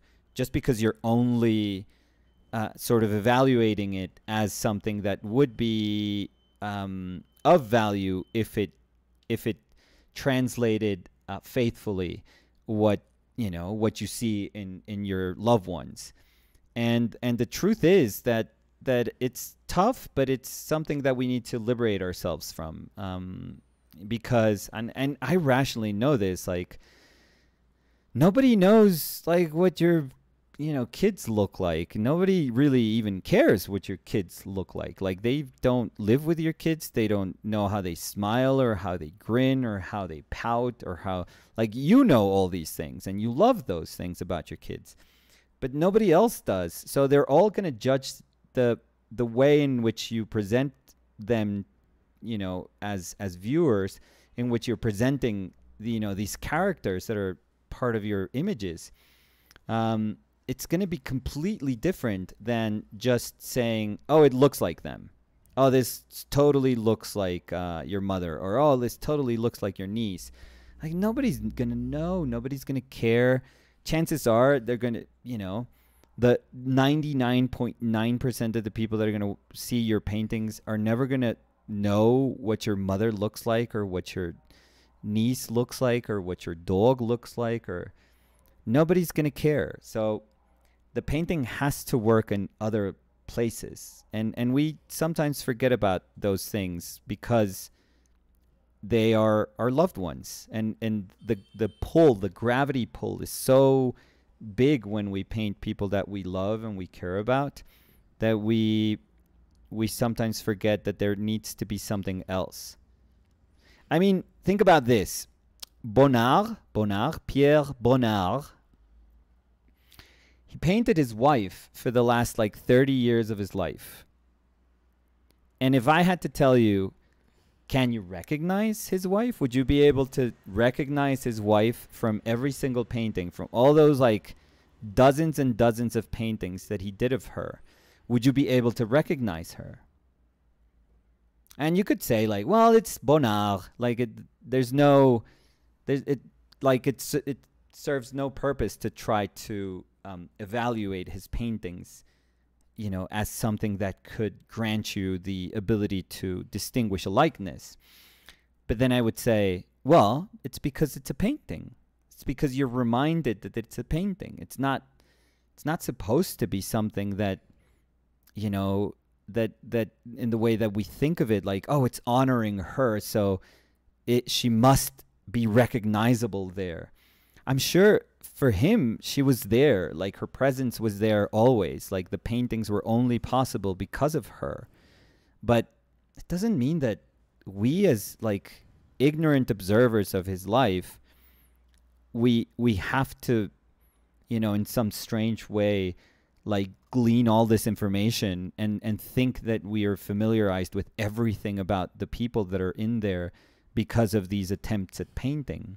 So it's very tough. It's a tough thing when you're painting loved ones. It's very, very difficult to try to understand the place in which those images should sort of exist, I feel. It's very tough. Caitlin Emmons was saying, acrylic with your daughter and her book. I have so much videos to catch up with. Oh, I think I know that one. Me too. Yeah. There was But it's in that was all acrylic, I feel. Yeah. It's very washy also. Yeah. That's why I thought it was gouache, but yeah, very kind of almost watercolory at the beginning. If I'm not mistaken, I think I know the one that you're talking about. William Felipe dice, hola, ¿cómo están? No. Hola, William Felipe. Where do I do the line? ¿Qué más? No, eso suena raro para un colombiano. Fatal. ¿Qué? Where do I do? Sí. Where do I draw the line? Además nadie va a entender eso, eso lo decimos entre tú y yo. ¿Y William Felipe? No, ¿Dónde hago la raya? Hago la raya, sí, pero la traducción es solo entre tú y yo. Catherine Poremsky was saying, the thing that always makes me laugh on Instagram is my popularity with middle-aged surgeons / doctors who either love children or puppies. LOL. Well, you have a very niche market there. You should take advantage of it. I mean, it's doctors. Well, but I mean, she could take advantage. How? Having a surgery? No. I mean, just go to doctor conventions with your portfolio of like puppies and kids. And yeah. But that is very specific. It sounds a little creepy too, but. William Felipe dice, jaja, ¿qué? ¿Cuál raya? ¿Ves? Nadie entiende. ¿Dónde hago la raya? Donde hago la raya es como... O sea, es... No, a ver. Milagros. Sí, no, como, pero un momento, hay gente que entiende esa expresión. Sí, no. ¿Qué le pasa, William? ¿Debajo de qué piedra ha estado? Donde hago la raya se dice como que uno tiene que hacer una marca porque algo que no sucedía, o sea, uno quiere conmemorar el hecho que algo suceda como con una marquita. Gaby dice, jaja, yo tampoco entendí. ¿What? No, pero no es marca de eso. ¿Dónde hago la raya? Como cuando uno cuenta, sí, por eso, donde hago una raya como para decir, donde hago una raya para decir que algo pasó. Sí. Gabriel Pozzo dice, Van dos, Nico, ¿qué está pasando? Should I be worried? Sí, ya has hecho dos referencias fatales. No, donde hago una raya se dice como... cuando le hiciste el chiste en inglés, pues sí, pues, pero porque se fue. Catherine Poremsky was saying, sadly, they are all bots. And a laughing emoji. Let's see. Ese Pozzo, las únicos comentarios en los que brinca. Lo único que ha oído. Sí. ¿Hemos hablado 2 horas? Sí. Sí. Los únicos comentarios que lo despiertan. Muy mal, Pozzo. Jeff Akoff está diciendo, hola Nico, Dani, Chili desde Holanda. Y Jeff Akoff dice, baby Jesus. Jesus Christ. Vi un video. Ajá. Es como una mesa y ponen a 2 personas como en un date. No sé. Bueno. Pero no sé a dónde vamos con esto. Es muy chistoso porque la vieja se sienta y dice I love Jesus. Y el man entiende I love cheeses, obviamente. Cheeses. Como cheese. O sea, ella dice I love como Jesus. como de queso, mi amor. Sí. Ah, cheeses. Entonces él es como, oh, I love it too. Ay, Provolone, yo no sé qué, y la Ay. vieja hace una cara como Sí. de que me está hablando, y él como, ¿qué dijiste? ¿Que te gusta el queso? No, Coco, es muy bueno, lo tengo guardado en TikTok y te lo tengo que mostrar, porque Bueno, siempre está muy cerca. muy cerca. Baby cheeses y baby Jesus. Pues baby cheeses, no sé. Baby cheeses. I love Jesus. What did I say? Sí. Jesus or cheeses? Oh, God.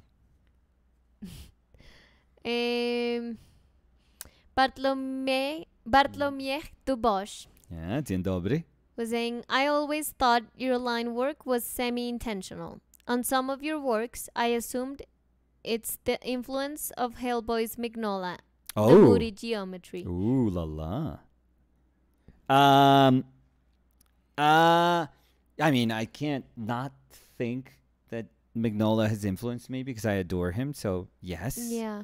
I don't know if that's But I mean, the line work, as you've said, it's something that it's more like, Uglo, more Giacometti. Yeah, there's lots of painters before. Yeah, I would say it's more Coldstream, more Giacometti, more Degas. It's more around like direct influences, right? They're probably more around that area than Mignola. Although, I mean, it would be very hard for me to say that Mignola doesn't occupy like a place in my brain constantly. So William Felipe dice, nunca había escuchado eso, jaja. Mejor la vieja confiable, qué milagro. ¡Qué milagros! ¡Qué milagro! ¿Qué más dichos hay así? Ay, tengo uno en mente y... O sea, estoy Dichosa, dichosos. los ojos que los lo ven. ojos, sí. No, pero tengo otro en la cabeza. No me acuerdo. Gabriel Pozzo dice, jaja, nada que ver, estoy trabajando mientras los escucho. Empecé a leer el Year One de Frank Miller y me acordé de Nico. Una carita feliz. Increíble. Incredible. William Felipe dice, bueno, pero espera. Daniel Martins was saying muy bonito. Obrigado, Daniel. Obrigado, Daniel. William Felipe dice, oigan, ¿se acuerdan que empecé a pintar de nuevo? Tengo unas preguntitas. Claro, William. Suéltelas. Oigan, dejen la huevona. ¿Se acuerdan que estoy pintando? ¿Es un canal de pintura? Sí, ¿se acuerdan que les había dicho que estaba pintando? Berika was saying, hello, happy to catch you guys live after a while of only watching videos. Oh. Hey, Berika, how are you? Eso hay como un regaño. Of only watching VODs? Supongo que es videos, ¿no? Video on demand. So that's what they call, like, if you do a live, like a pre-recorded video, but then it's on YouTube. That's like a VODs? Yeah. So like the repetition of it? Yeah, exactly. Oh, so that's what she meant. That's what she meant. Yes. Jeff Akoff was saying, love it when you guys are on early. Oh, thank you. Tamara Torres dice, hello, chicos. Tamara. Hola, Tamara, ¿qué tal? De Lampica. ¿Cómo está, Tamara? Tamara. ¿No?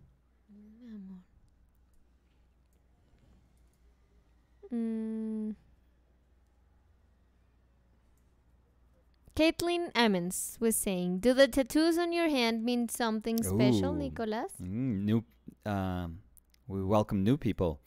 They're the only tattoos that I have in my hands, in my arms, and my neck, and the sides of my neck, are my children's drawings. So, yes, very special to me.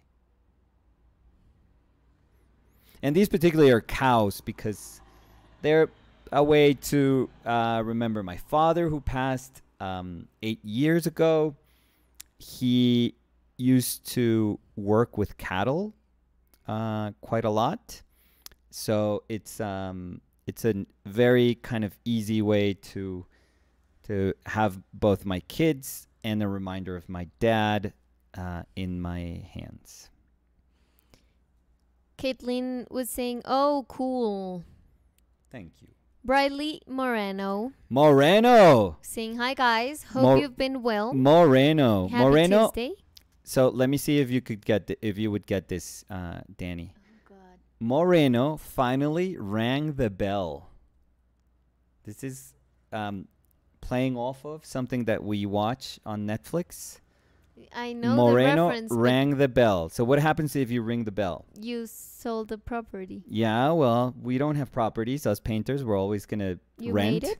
You sold. So he sold. Briley sold his first painting. Oh, Briley, congratulations. Yeah. That's so cool. That is a momentous occasion. Ring the bell, please, Briley. Hell fucking yes. Ring the bell. Yeah. And he sold it for $250,000.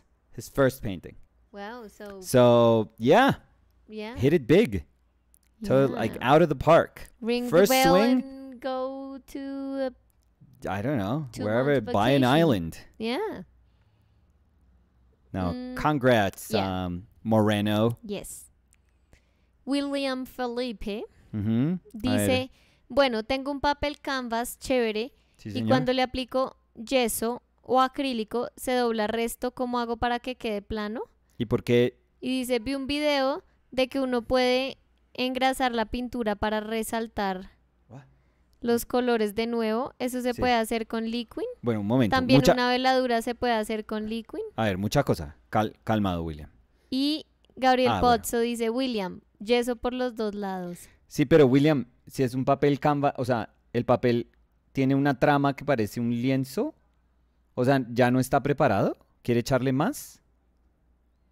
So Bradley was saying, woohoo, thanks so much, guys. Haha. Not 250K. 300K. Because Caitlin was saying, congrats. And Cody was saying, damn. Dame. How do you even say that? I've never got the pronunciation. Oh, did he write D-A-Y-U-M? No, that's how I read it. But no, no, you could write that. So that's a very sort of 2000-ish way of saying damn. How do you say damn? Damn. Damn. Fucking damn. Fucking damn, no. I'm just asking for the damn. Damn. Fuck. So Cody was saying, damn, Briley, congratulations. Damn, dude. I'd say damn, dude. And Catherine was saying, dude. Congrats, Briley. 300K. Big leagues. So, One William painting Felipe. in big leagues. Entonces, las tres preguntas eran que se le dobla el papel canvas, que cómo hace para que quede plano. Y después dijo, vi en un video que uno puede engrasar la pintura para, entre comillas, resaltar los colores de nuevo. ¿Eso se puede hacer con liquid? Eso se llama como oiling out. O sea, como la superficie se oxida, digamos, pasan dos cosas. El sustrato sobre el que uno está pintando está absorbiendo la pintura y al mismo tiempo la pintura se oxida. Y esas dos cosas hacen que muchas veces, dependiendo del pigmento, dependiendo la carga de aceite que tenga el pigmento, la carga de aceite que tiene la mezcla de medio más pintura que uno utilizó para pintarlo, dependiendo de muchas cosas, pero por lo general lo que tiende a pasar es que se oxida y se vuelve un poco más mate y hay veces se vuelve irregular la superficie, es decir, unas zonas se vuelven más mate que otras, porque hay pigmentos que unos son más transparentes, de nuevo, naturalmente que otros.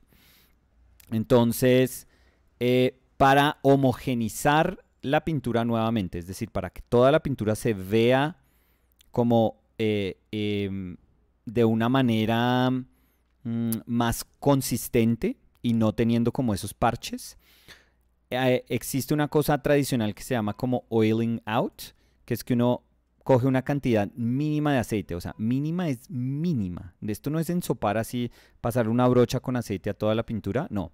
Tiene que esperar primero a que la superficie esté seca, totalmente seca, Y lo que hace es coger en un trapito, como que le hace cluc, cluc, así con la botellita al trapito, y luego le pasa eso a la pintura, pero suavecitico. Y no se debería levantar nada de pintura, nada. Por eso tiene que estar seco. Nada, sí, Seco, 100% seco. Y lo que hace eso es como humectar la superficie para que usted pueda no solo ver los colores con los que originalmente pintó, sino que no está pintando sobre seco. Hay personas, por ejemplo a mí, no me disgusta pintar sobre seco. Pero yo, antes de hacer esto que estaba haciendo, le apliqué una capa de líquida todo delgaditica, que uno no debe hacer, entonces no haga lo que yo hago, por favor. Pero se la apliqué como para volver a ver, para aislar el dibujo, aislar estas marcas de dibujo, que no, y para ver los tonos con los que había pintado, porque ya se han ya se han vuelto súper mate. Eso era lo que estaba tratando. Se habían muerto. Entonces eso fue lo que hice. Y lo otro que preguntó es, a ver, ¿una veladura se puede hacer con líquido? Sí, 100%. Incluso es un medio chévere para hacer veladuras. Y también preguntó, dice, si tiene trama no le hago nada. ¿Qué es trama? Es que hay papeles que son preparados. No, espérate, dice, sí tiene trama. No, pero no le hago nada. Pero es venga. que me falta una coma y William Felipe. Pero William, es que me describió el papel. ¿Cómo fue que lo describió al comienzo? Un canvas.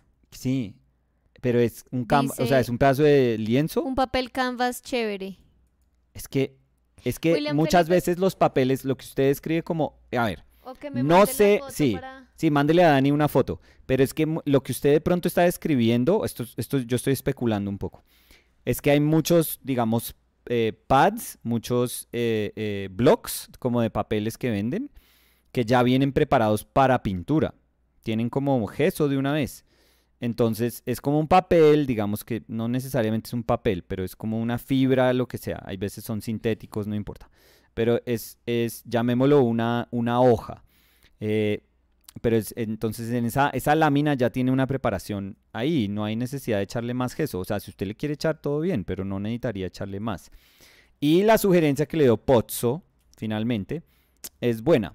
Y es que el papel se pandea porque hay una tensión sobre una cara del papel que es mayor que la otra. Entonces uno las trata de equiparar y es poniendo el mismo número de capas de un lado y del otro.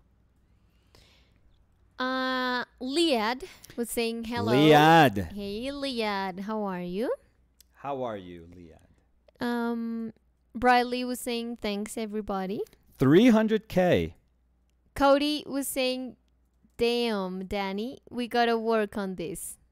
Yeah, on your damn, yeah. Yeah, and it says DAYUM. I would read that Dayum, Danny. No, that's Alpha Yum portraits. The Dayum portraits.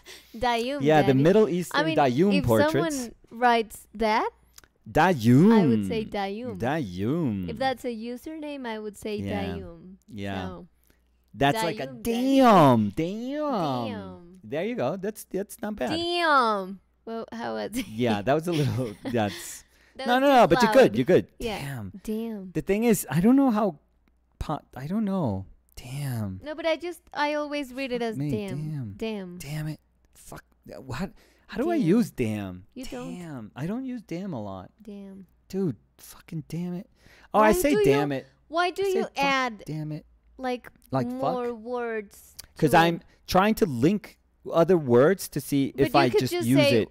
Oh damn! And I don't say oh damn. Oh fucking damn! I'm seeing if I have connectors. If I have like connectors for That's damn. That's not your only connectors. It's used to like fucker. Do better than that. Fucker, what are you? Chill fuck, out, Nicolas. Fuck is like You're a connector. Damn, Danny.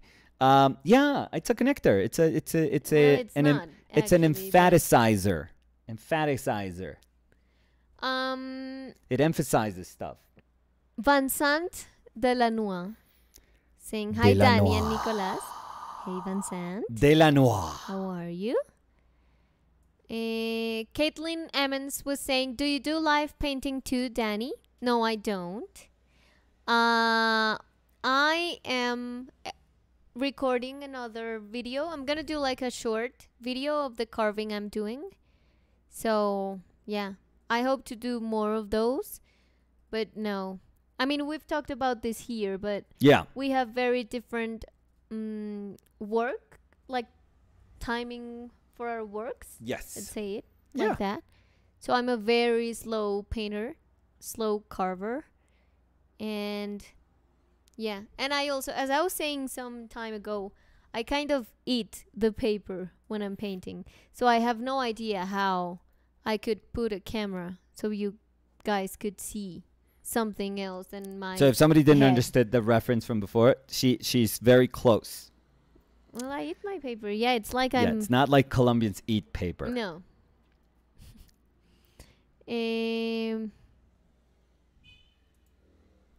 Liad was saying, I've been a bit under the weather. Oh. He was saying, no big deal. Nicolas, sorry, I haven't DM you. I will today after your stream. Dude, take your time. Don't worry about it.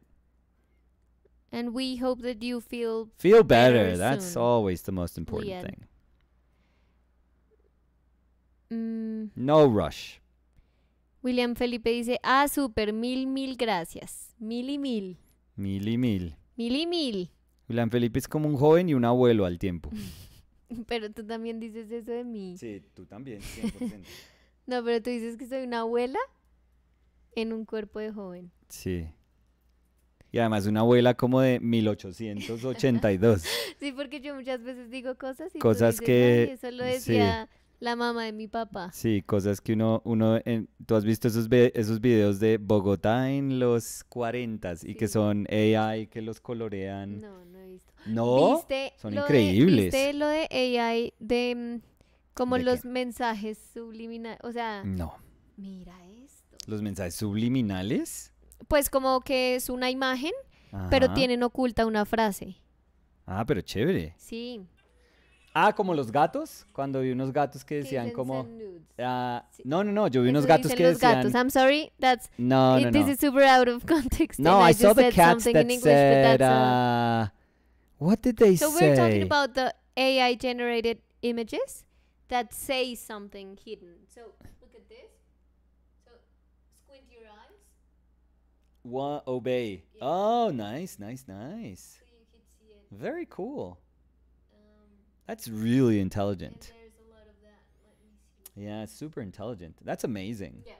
I mean, it's amazing as in the fact So that squint images... your eyes and you would see a face. Oh, stop in it. her. I see two And here. faces. No. Where? Oh, there I see it. No, well, here, yeah, but no, I was That's talking about incredible. this one. Let me see. Oh, I saw it now. Oh, wow. That's Yeah, pretty so cool. that's AI. I mean, It's but we all do AI. that. Like the skulls, the Yeah, ladies yeah. with the skull. Well, but I think that you can just add the prompt. Crazy, isn't it? That's So- crazy. The world is ending. Let's Yeah, enjoy and there's it. one of the cats. Let's paint because the world is ending. Let's just paint.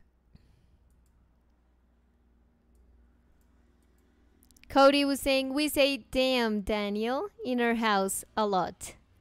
Damn Daniel? Damn Daniel? That's What pretty does good. Daniel do? No, that's just like a thing. Like relax, Francis. And why? Relax, Francis. Why? Damn, Oh, Daniel. it's like the... Ayuna. Alliteration? No. DD? There's Double also a Ds? name that people call in the U.S. Okay. It's like a lady's name. Okay. Where are we getting? With like a curse or with a No, thing? it's like a saying. Let me see if there's let me think if there's names. Probably people can help us out. Bye, Felicia. Oh, Yeah, Bye Felicia. But Catherine Bye was Felicia saying is Bye, like Felicia. Bye Felicia. But that's a name. Yeah, but that's from a movie. Yeah, but I had no idea what that Yeah, was yeah, because yeah. that's not something you say here. No. Or no, damn no. Daniel. There's no. Yeah, It's like damn Daniel. I don't know if those that's are from the a movie. kind of references that Oh, that would be a little if you're lost. a foreigner, Yeah. foreigner, If you're a foreign nerd, yeah, yeah, a forehead nerd, yeah, forehead nerd, yeah. you wouldn't get No, you would. if you go You there. would not get that. No. Yeah, I remember when my sister was living in the U.S. She told me that there was some things that people say. Yeah. I mean, it's not like if you learn English, you would learn what No, that no, means. no. That's but it's- conversational, yeah, which is totally exactly. different. Yeah. So I remember that she was like, I was just like smiling and Smile I and had wave. no effing idea, and I just went to my phone Yeah. and tried to Google what it was.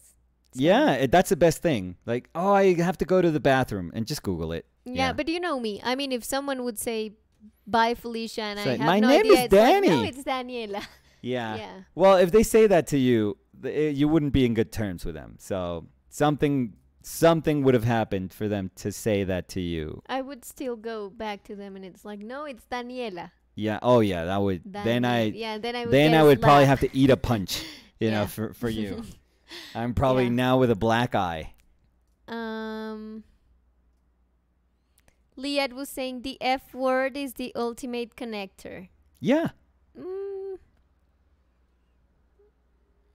Gabriel Pozzo dice, ¿cuándo lo podemos ver, Dani? Not pushing.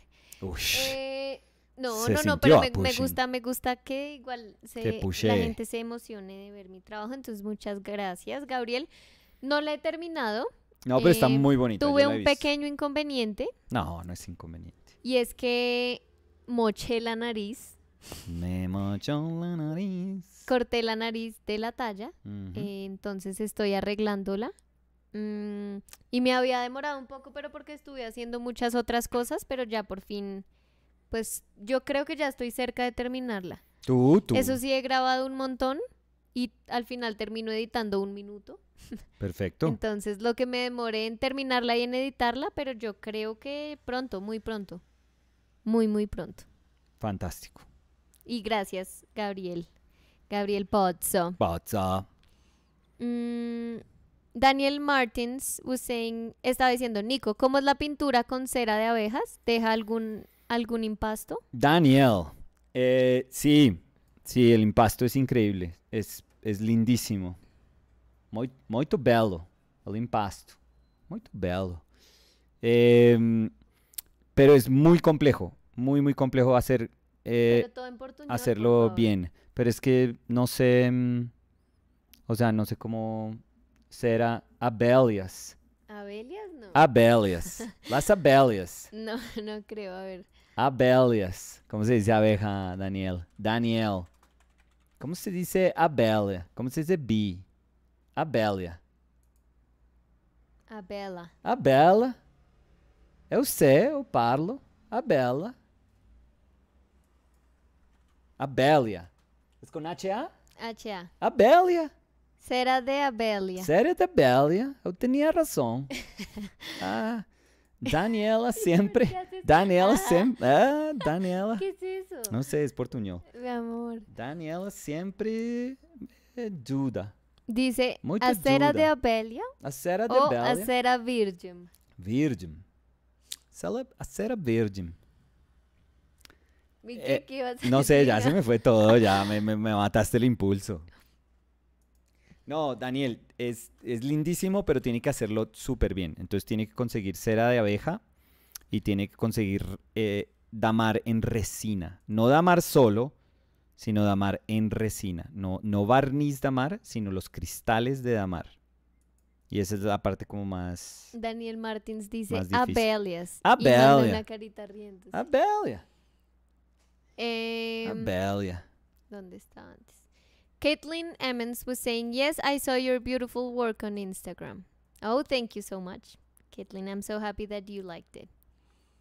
Abelia. Catherine was saying, I'm sorry if you already mentioned, but what colors are you using right now? So,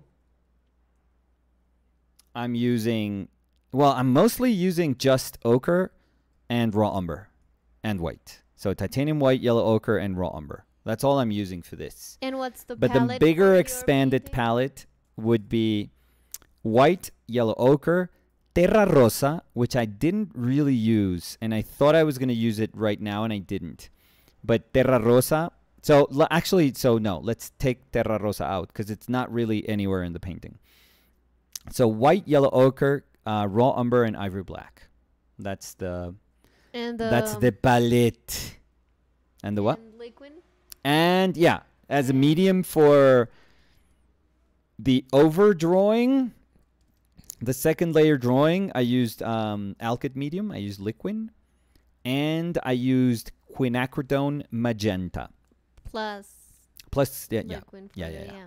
Yeah, no, but the initial, I'm not using liquid now. And when I blocked in the painting, I didn't use liquid. So liquid was used exclusively just to make this flow. And what paper is it?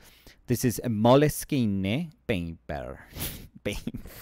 Moleskine paper. Yeah. Yep. And what brush? Kangrui.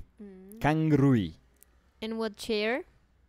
Sitting on Mercado Libre chair. And let's see.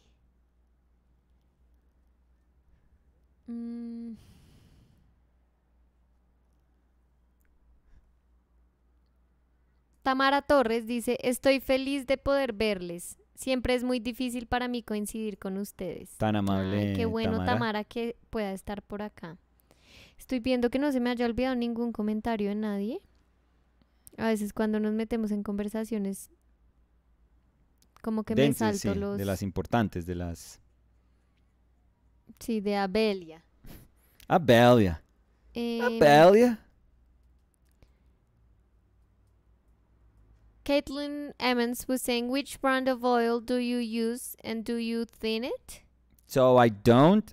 I use M-Gram, which I think cost benefit is like really good brand. And I'm brand agnostic, so they don't send me paint. I'm not an ambassador for any of their paint. I don't accept anything from brands or anything. So don't worry about that. So if I say I like something, it's because I like it, which doesn't mean anything. It just means that I like it. That's as deep as I can get with that. But I don't really quite care. Like if you gave me shitty paint, like I'll paint with shitty paint. That's fine. But I do use, in terms, again, of cost benefit, I think M-Gram is really good. You know, for professional paint, which means like for pure pigments, I think it's a really good brand. I really do. And I use Winsor Newton. So a mix of those two. Yeah. But any paint will do. Like, it doesn't matter. Honestly, it doesn't matter.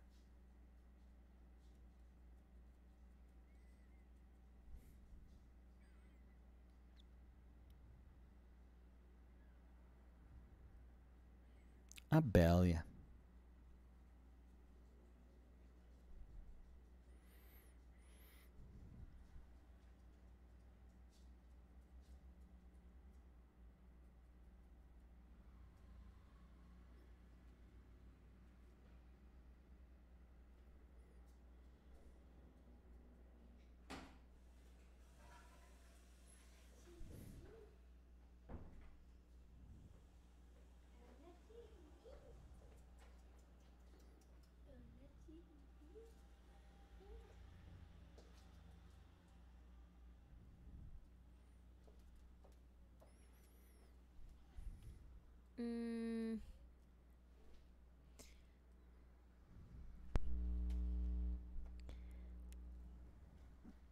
Any more comments about Abelia? No. Abelia, no. Abelia. Caitlin Emmons was saying Zorn. And they were saying love Moleskine. Catherine was saying it's amazing what you do with it. Those little hands. Not what you do with those little hands. But yeah. I mean, they are smallish. They're not. No judgment. Thank you for that. Take that as a compliment. Liad was saying, Nicolas, have you used any of the paper that is made for oil paints? Like the... Yes. Arches. Yeah. Or anything? Yeah. But I've used it when people take my workshop. I don't buy it. But I've used it, with other people's paintings. So I have painted on top of them. And they're very good. Yeah, there's a bunch of those that are very good. Yeah. They're all good. Sayamis was saying, love your work. If you were trying to break in the industry and get your work known nowadays, what would you do? Oh, Jesus Christ. Oh, that's a tough question. Like, the world was so different. Like, the art world. I mean, there's things that are still the same in the art world. And there's other things that are so, like, ridiculously different from when I first started. Let me see. because I do feel like I am lucky enough to have one foot on the way things were and one foot on sort of how things are nowadays. So I kind of get the best or the worst of both worlds, however you want to see it. But what would you do nowadays? I would definitely use social media for sure. I don't think that you need to go through a super traditional kind of, gallery and going to group shows and hoping that you sell whatever you send to a group show so that they invite you to another group show so that you can sell everything that you sent to that second group show so that they finally say, okay, you apparently enough people out there want your paintings. We're going to give you a chance to either be part of a 2-person show or have a 1-person show, in, let's say, year and a half. And then you just roll the dice and hope that everything turns for the best and that you do really well on that show so that they keep supporting you. Like, that's the traditional way of doing things. But I would say nowadays, I don't know. I think you do need a bit of everything. I don't think you can just, hope to make videos on YouTube and think that everyone is gonna, like, you're gonna hit like this mass level of like appeal and interest. I don't know. I think, well, the first thing I would ask is, what do you want to do? Like, what type of artist do you want to be? Do you want to be at the Venice Biennial, like, at some point? Do you want to be at, like, these huge art fairs? Do you want to do Basel, like in Miami, for example? And do you want to eventually sell like Moreno, like Briley, for hundreds of thousands of dollars when you make your first sale? Is that the artist that you want to be? Like, you want to be in Flowers, or do you want to be in Tate, Modern, or do you want to be, how do you envision yourself as an artist? Do you want like the big accolades? Do you want the big money? Do you want to be a huge name? Or are you fine just being an artist, within your community? Are you fine being a local artist, like, not very well known, but, cared for and respected? Do you want to teach? Do you want teaching to accompany what you do? Do you want to be a commercial artist? I don't know. There's so many. Like being an artist doesn't mean one thing. It means like an enormous variety of things. So you have to first determine like what it is that you want to be, like what type of life and what type of future you envision for yourself as an artist. Because there are artists that say, I want the world to see what I do. I just want to be popular. I really just want every single person out there to know me, to know my name, to consume me. There are people like that. So I think it would be super, super important for you to determine like what sort of artist you want to be. If that's a little too much and you're just going like, I don't know, that's a little complicated. All I want is for people to notice what I do. Then I would say, how desperate are you for people to notice what you do? Because there are people that are desperate nowadays, and they find ways of being noticed that will guarantee that you'll be noticed, but it doesn't mean that that's going to make you a great artist. So if you make like a dumb short that becomes viral, and you are, immediately recognizable, and people just share your work like crazy. Well, it doesn't have to be a dumb. Well, but I think that there's people. Okay, if you do like a very intelligent, like if you hit it, like start a selling career, let's say. Yeah. Because of something like that, and I think that it's not dumb. I mean, most of them are kind of dumb, though. But I don't think it. I wouldn't say that a lot of them are just I mean, I kind of honestly think that there are ways to make like those videos that are interesting ways, but usually what makes for a viral video is something that is just it's something that you can't really control that well. Like a lot of people that's why people are super surprised when things blow up. They go like, oh my God, this blew up. Here's my links and here's my Patreon and send me money. And because they don't expect it. It's almost like you never know. You never ever know. I'm just saying that I don't think it has to be a dumb video. I mean, I think you're right. You're right. I think I didn't mean dumb as if I wanted to say that everyone that's creating content in YouTube or making shorts is kind of making stupid stuff. Because we are. Yeah, and yeah. I'm intending to do, for example, more of the short videos. Yeah, yeah. This is not an assessment of how valuable these videos are. Some of them are some of them are worthwhile, I would say, but I would say most of them, if not a lot of them, they live in this place that they're supposed to be consumed and forgotten. Like, and you have to be also kind of aware of that. Like, no, I'm just saying that it's not a place where you're gonna make something that's super weighty and dense and intricate and complex. It's not a place for that. Like if your work is nuanced, it's not a place for that. Because just the whole nature of consuming something that lasts 10, 12 seconds or a minute means that you're not going to be there for a long time. Means that you're going to be bombarded by something that you think it's worthwhile, only to then notice that the whole world is speaking about why men think about the Roman Empire.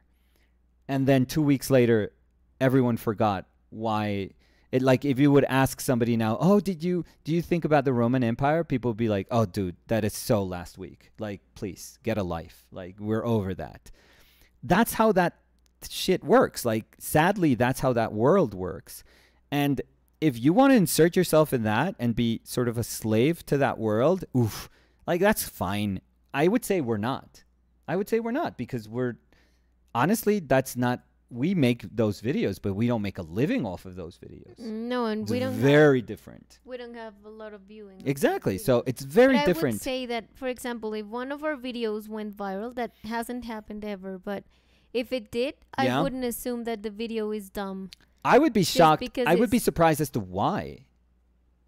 And then I would be like, is this something that we can measure, that we should emulate, that we should...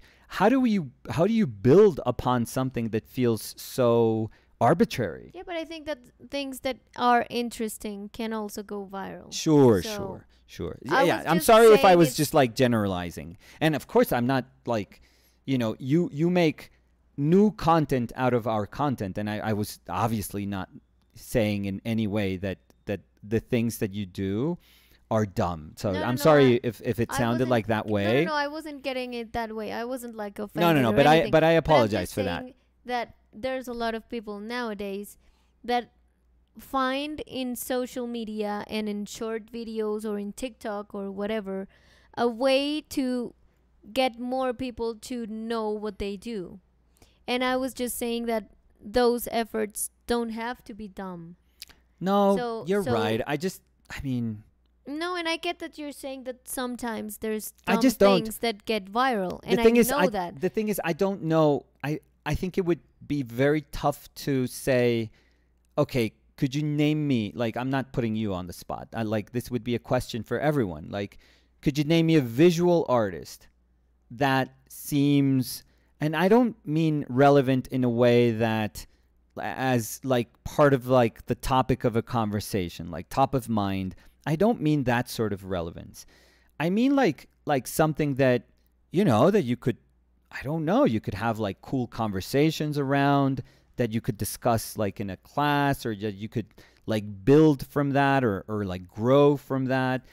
Good art is supposed to, it doesn't matter what it is, but it's supposed to like spur conversation, and you go to bed thinking about it, and you wake up and you're like, wow, that kind of messed with my head, and I want to grow from this.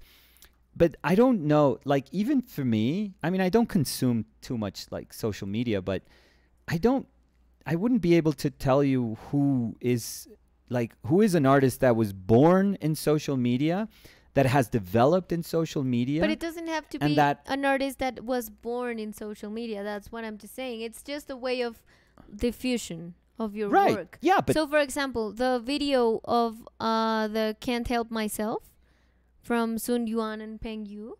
What? The robot that collects blood. Oh, right. Okay.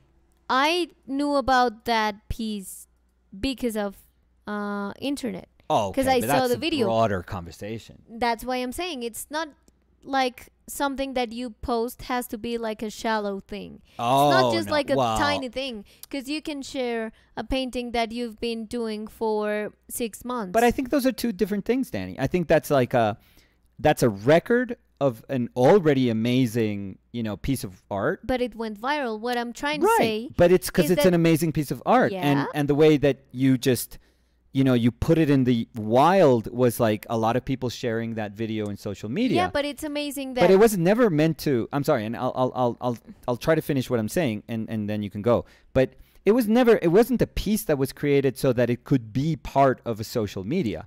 It was just somebody recorded something that was very cool, but it was already very cool. Like, it was actually installed in a museum or in a fair. I think it was in an art fair, but it wasn't like nobody was thinking like, oh, we're going to make a viral video out of this. No, but as opposed to what I'm describing, which is like, oh, how do you get, like, a lot of people are like super thirsty to get popular using social media, and they create content based on the tools that social media is giving you so that you can be popular. I think there's a huge difference between those two that are like, one of them is like, oh yeah, internet. You knew something about the internet. You knew something that you didn't know because the internet found a way to share it with you. Yeah, but I think that could apply to a lot of things. I mean, you do the paintings and we do the videos, and I think that they are great because of the painting itself, not because we think about them as creating a content. And then we share a short. What I'm just trying to say is that there's a lot of content that has also a great value behind it, and it's not and it's not like being created just because of it being a short or of it being a 60-second video or a 10-second video. It's just that it's another way of showing the things you do. So yeah, no, I think, and once again, I apologize if I made it sound like every bit of media that is like, put out there, has no, obviously it has like a ton of work put into it, a ton of thought put into it. I would say not all of it, 'cause a lot of it is just, again, can be purely accidental, but I mean, so I apologize. That's not what I was trying to say. Like to diminish somebody's, anyone's work that is editing a video and putting it together, and thinking like, yeah, I'm gonna swing for the fences. Like, I want this to be as popular as it can be. Like, that's not an easy feat, in and of itself. Like, that's crazy to think that, oh yeah, all you got to do is try to make something popular and then you're going to be able to do it. That's crazy. That's absurd. Like, things that are popular and get like mass appeal are, hitting that is one of the weirdest and toughest things that you could ever think of doing. So no. I'm sorry if I sounded dismissive, when I said that. It's just that I would say that it is, for every single moment that is carefully sort of curated and sort of, ensembled and edited and it's thought-provoking and it's interesting and it's kind of cool, or it's fun, or it doesn't have to be super dense. It can be super fun, but it's well done. I think that there's like, hundreds of thousands of videos that are just like thrown out there just to see if something sticks to the wall, just to see if, yeah, I'm going to throw like Hail Mary. Let's see if this makes it. And if it doesn't, it's like, fine, we'll do another one and see if this makes it. And if it doesn't, fine, we'll do another one and another one and another one. I just think that, oof. And I think the toughest part about that line of work is that it enslaves you, I feel. Like, there's people that every day try to figure out what YouTube is pushing, for example, or what Instagram is pushing. Like, oh no, they changed. Now they're doing this, and they adapt. They are like, okay, we were thinking of doing this with our next video. We should change it. Like, we should focus more on this. I think that that's garbage. I think that, you know, when you become so aware and when you realize that you are shifting your own practice because these external factors that you have no control over, think about that, which is insane. Like, the reason, for example, that I became an artist, it's not like this idea of control as in, you know, I want to control. No, but it just gives you control over your life in a sense that, you know, these are things that you want to say, and you can actually control how you want to say them, at what pace you want to say them. It's very beautiful. Like I think it's a good sense of control over a message. In our case, like a visual message, but it's a beautiful way of communicating, you know, the thing that you want to communicate. But imagine if, like, you are trying to do that, but you're also having to answer to this completely arbitrary, you know, thing that is that you're beholden to, that is telling you, yeah, I'm not going to show your video now. Last week I was, today I'm not, because we changed this. And you're like, oh, fuck, I got to, like, adjust. I got to alter so that, you know, hopefully they can put my video in the most eyes now. I can't imagine, like, a more demanding, stressful, like, horrible job than just keeping an eye out for how this thing just constantly shifts and changes on a whim. Because there's no reason for any of that. I can't stand it. I really can't. So there's tons of things about it that I just really dislike.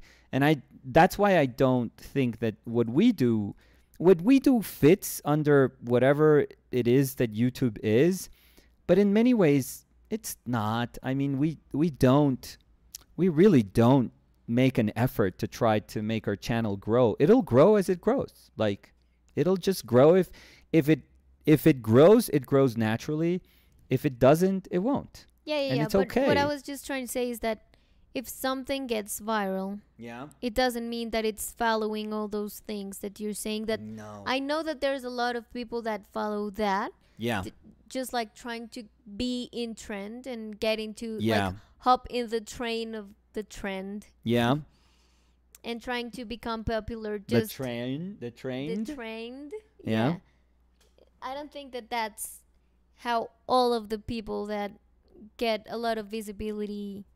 I mean, I know that that's what a lot of people do, but it's not what all of the people that get visibility do, if that makes sense. Yes. So that's why I'm trying to say that if someday some of the shorts that we do become viral, I wouldn't think that they're... If one day we make the Briley Moreno money. The Briley Moreno. Yeah.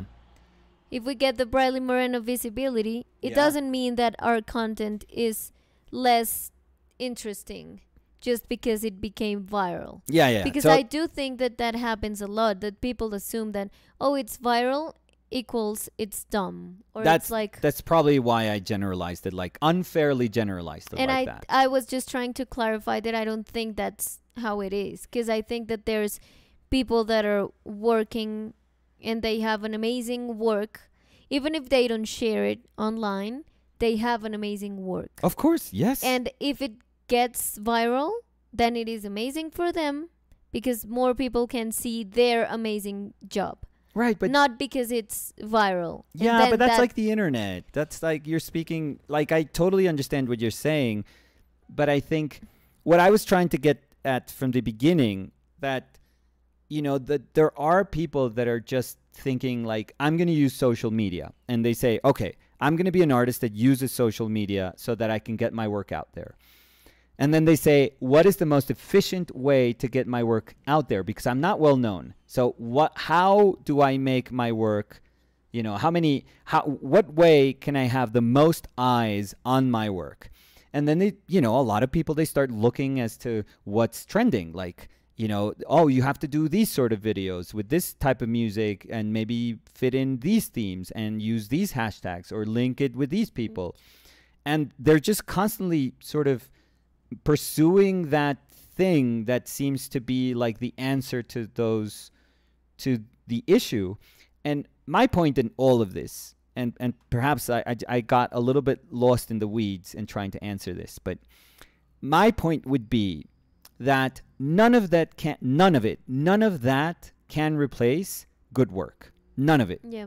I don't care how popular you get. I agree 100% with that. Yeah, so I don't care how popular you get. You could have like the most viral video ever, and you can have the most eyes on you ever.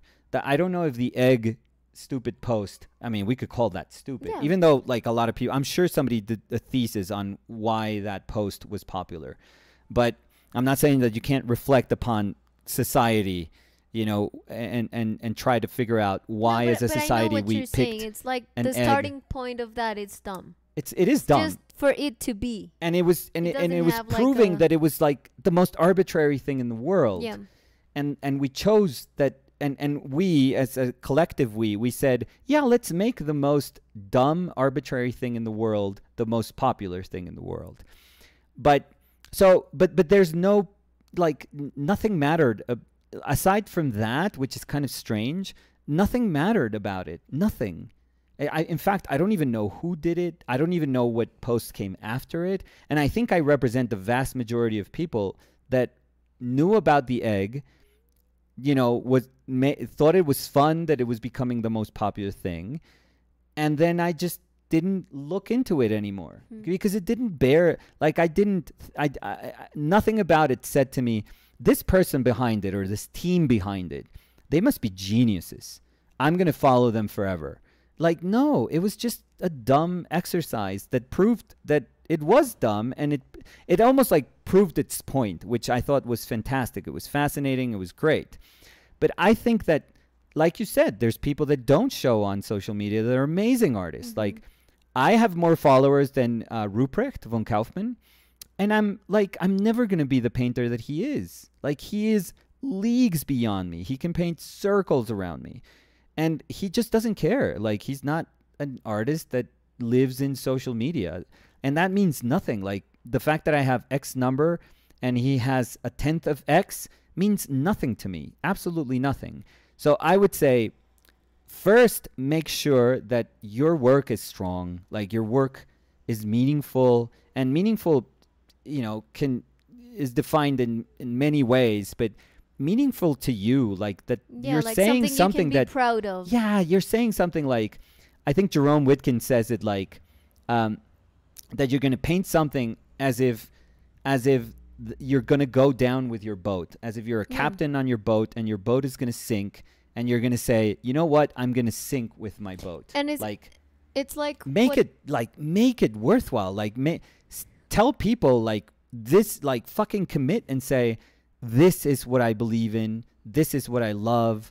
This is the story that I'm going to tell. Yeah, and I think we've said this before, and it's like, I know that it's hard for some people to share, or for the majority of people to share something and don't get the response that they want. Yeah. Because nowadays you're just like attached to numbers of likes and shares and comments and whatever. Yep. But what you're saying is true. It's make something that you're proud of, even if you don't get the likes you thought you were gonna you were gonna get, or the shares or the comments that you expect to have. I mean, just have a super solid base. Yes. So that you can know, okay, it didn't make, like, it wasn't the success that I wanted to in social media, for example. Yeah. But I'm proud of it.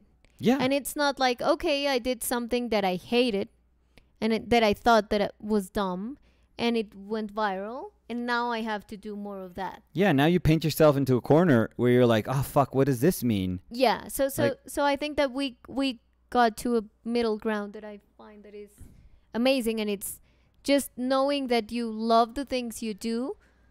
So if it sticks with one like, it's fine, and you'll continue to do that happily. And if it maybe went viral, you know that you're doing something that you love. Oh, yeah. And you're sharing something that you love. And you don't have to fake something. Because you went viral with the thing that represents you. So. Oh, yeah. And you're right. Like, if it's I'm sorry, but if it's a stupid video, but you love making stupid videos, stick to it. Fuck, you're gonna have the time of your life because you're doing what you love, and it seemed to work. So, or if it's like a super complex painting or a super complex animation that you're uploading and it went viral, but you love it because it is complex, then also, as you say, fuck yes. It's like yes, do it. Yeah. And it's something that you love, and it's something that you're not ashamed of, and it's something that represents you. And I think that is cool. And you were talking about an artist. For example, I love, now that I said animations, I love the shorts that Andrea Love makes. The stop motion? Yes. Yeah. And it takes a lot of time to do. Yeah. But it's like a 30-second video. Yeah. And I think it's genius.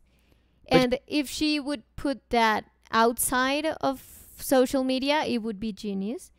But inside of social media, it's genius too. I just don't feel that things have to be dumb just because they are part of a platform like TikTok or like Instagram. And I know that that's not what you were saying. No. But you know that that's part of a conversation that's been going in the art world. Yeah. Like it gets less value if you want to upload it to Instagram or to TikTok. And I don't think that has to be the thing. What I would, for example, using your example, what I would hate to happen, for example, I'm saying for example like 1,000 times, but what I would hate to see was for an artist that was, let's say, a stop motion animator, and they put their work out there, and suddenly there's millions of eyes on it, and they love it, and you go like, oh my god, this is amazing, finally it's like some recognition. I've been working for the last 3 years on this little short, people are seeing it, that's incredible. But then how social media is like, oh, what else, we love this, what else Give have you us more, yeah, what else are you posting, what else are you doing, like, in that I want to follow your account, like what else is there, like I want to see more, more. And you go like, oh, I'm sorry, it's just that little thing that you saw, that snippet, was the last 3 years of my life, and it's going to take me another 3 years to show you the rest of, like, that short or whatever. I'm exaggerating a little bit, but I'm like, not everything is suited to be like, oh, I want to consume your work right now, and I want to keep consuming your work, because that's what people think is relevance is. Like, you post something, and then you post something else, and if it's not as good, it's like, yeah, I made a mistake following you, like, unfollow. Or if you post something, and it's like, you post something else, and it's like, oh, this is really good, like, I'm going to keep an eye on this person. But that's like an insane amount of pressure, like, thinking like, oh, every time I post something, it has to be excellent for X amount of people. I'm sorry, the same platform does that too. I mean, you could have amazing posts, but if you have one post every 4 months, then you're not relevant. Yeah, nobody's. They it's wouldn't like be they interested. don't even show it to your followers. You're right. No, the platform's going to be like, oh, are you expecting us to share, your work with people, and you haven't been here for like 3 months? Like, fuck you. That's what YouTube says. That's what Instagram says. That's what any sort of these things say. Yeah, and I do think that there's different ways of becoming a slave of social media. One of it is that, like, trying to keep up with the pace that you are supposed to be posting in. Yeah. Which can be terrible. And more for example, for people like me that work very slowly, I wouldn't know what to do. No, I would know what to do. I would just keep on posting at my time, because I know that if I try to rush the things I do, I'm not getting like something that I would be proud of showing, so I wouldn't show it. But I know that that's a way of getting to be a slave of it. And also what you were saying at the beginning, which is just like hopping to every trend and trying to like hit the jackpot by what's like what's relevant and what's cool or what's being like followed or talked about. I mean, there's but sometimes you hop into things that don't even represent you. Yeah. And don't even go with your work or with who you are. So there's people that are part of the teams of people that work in social media that their sole job is to analyze why something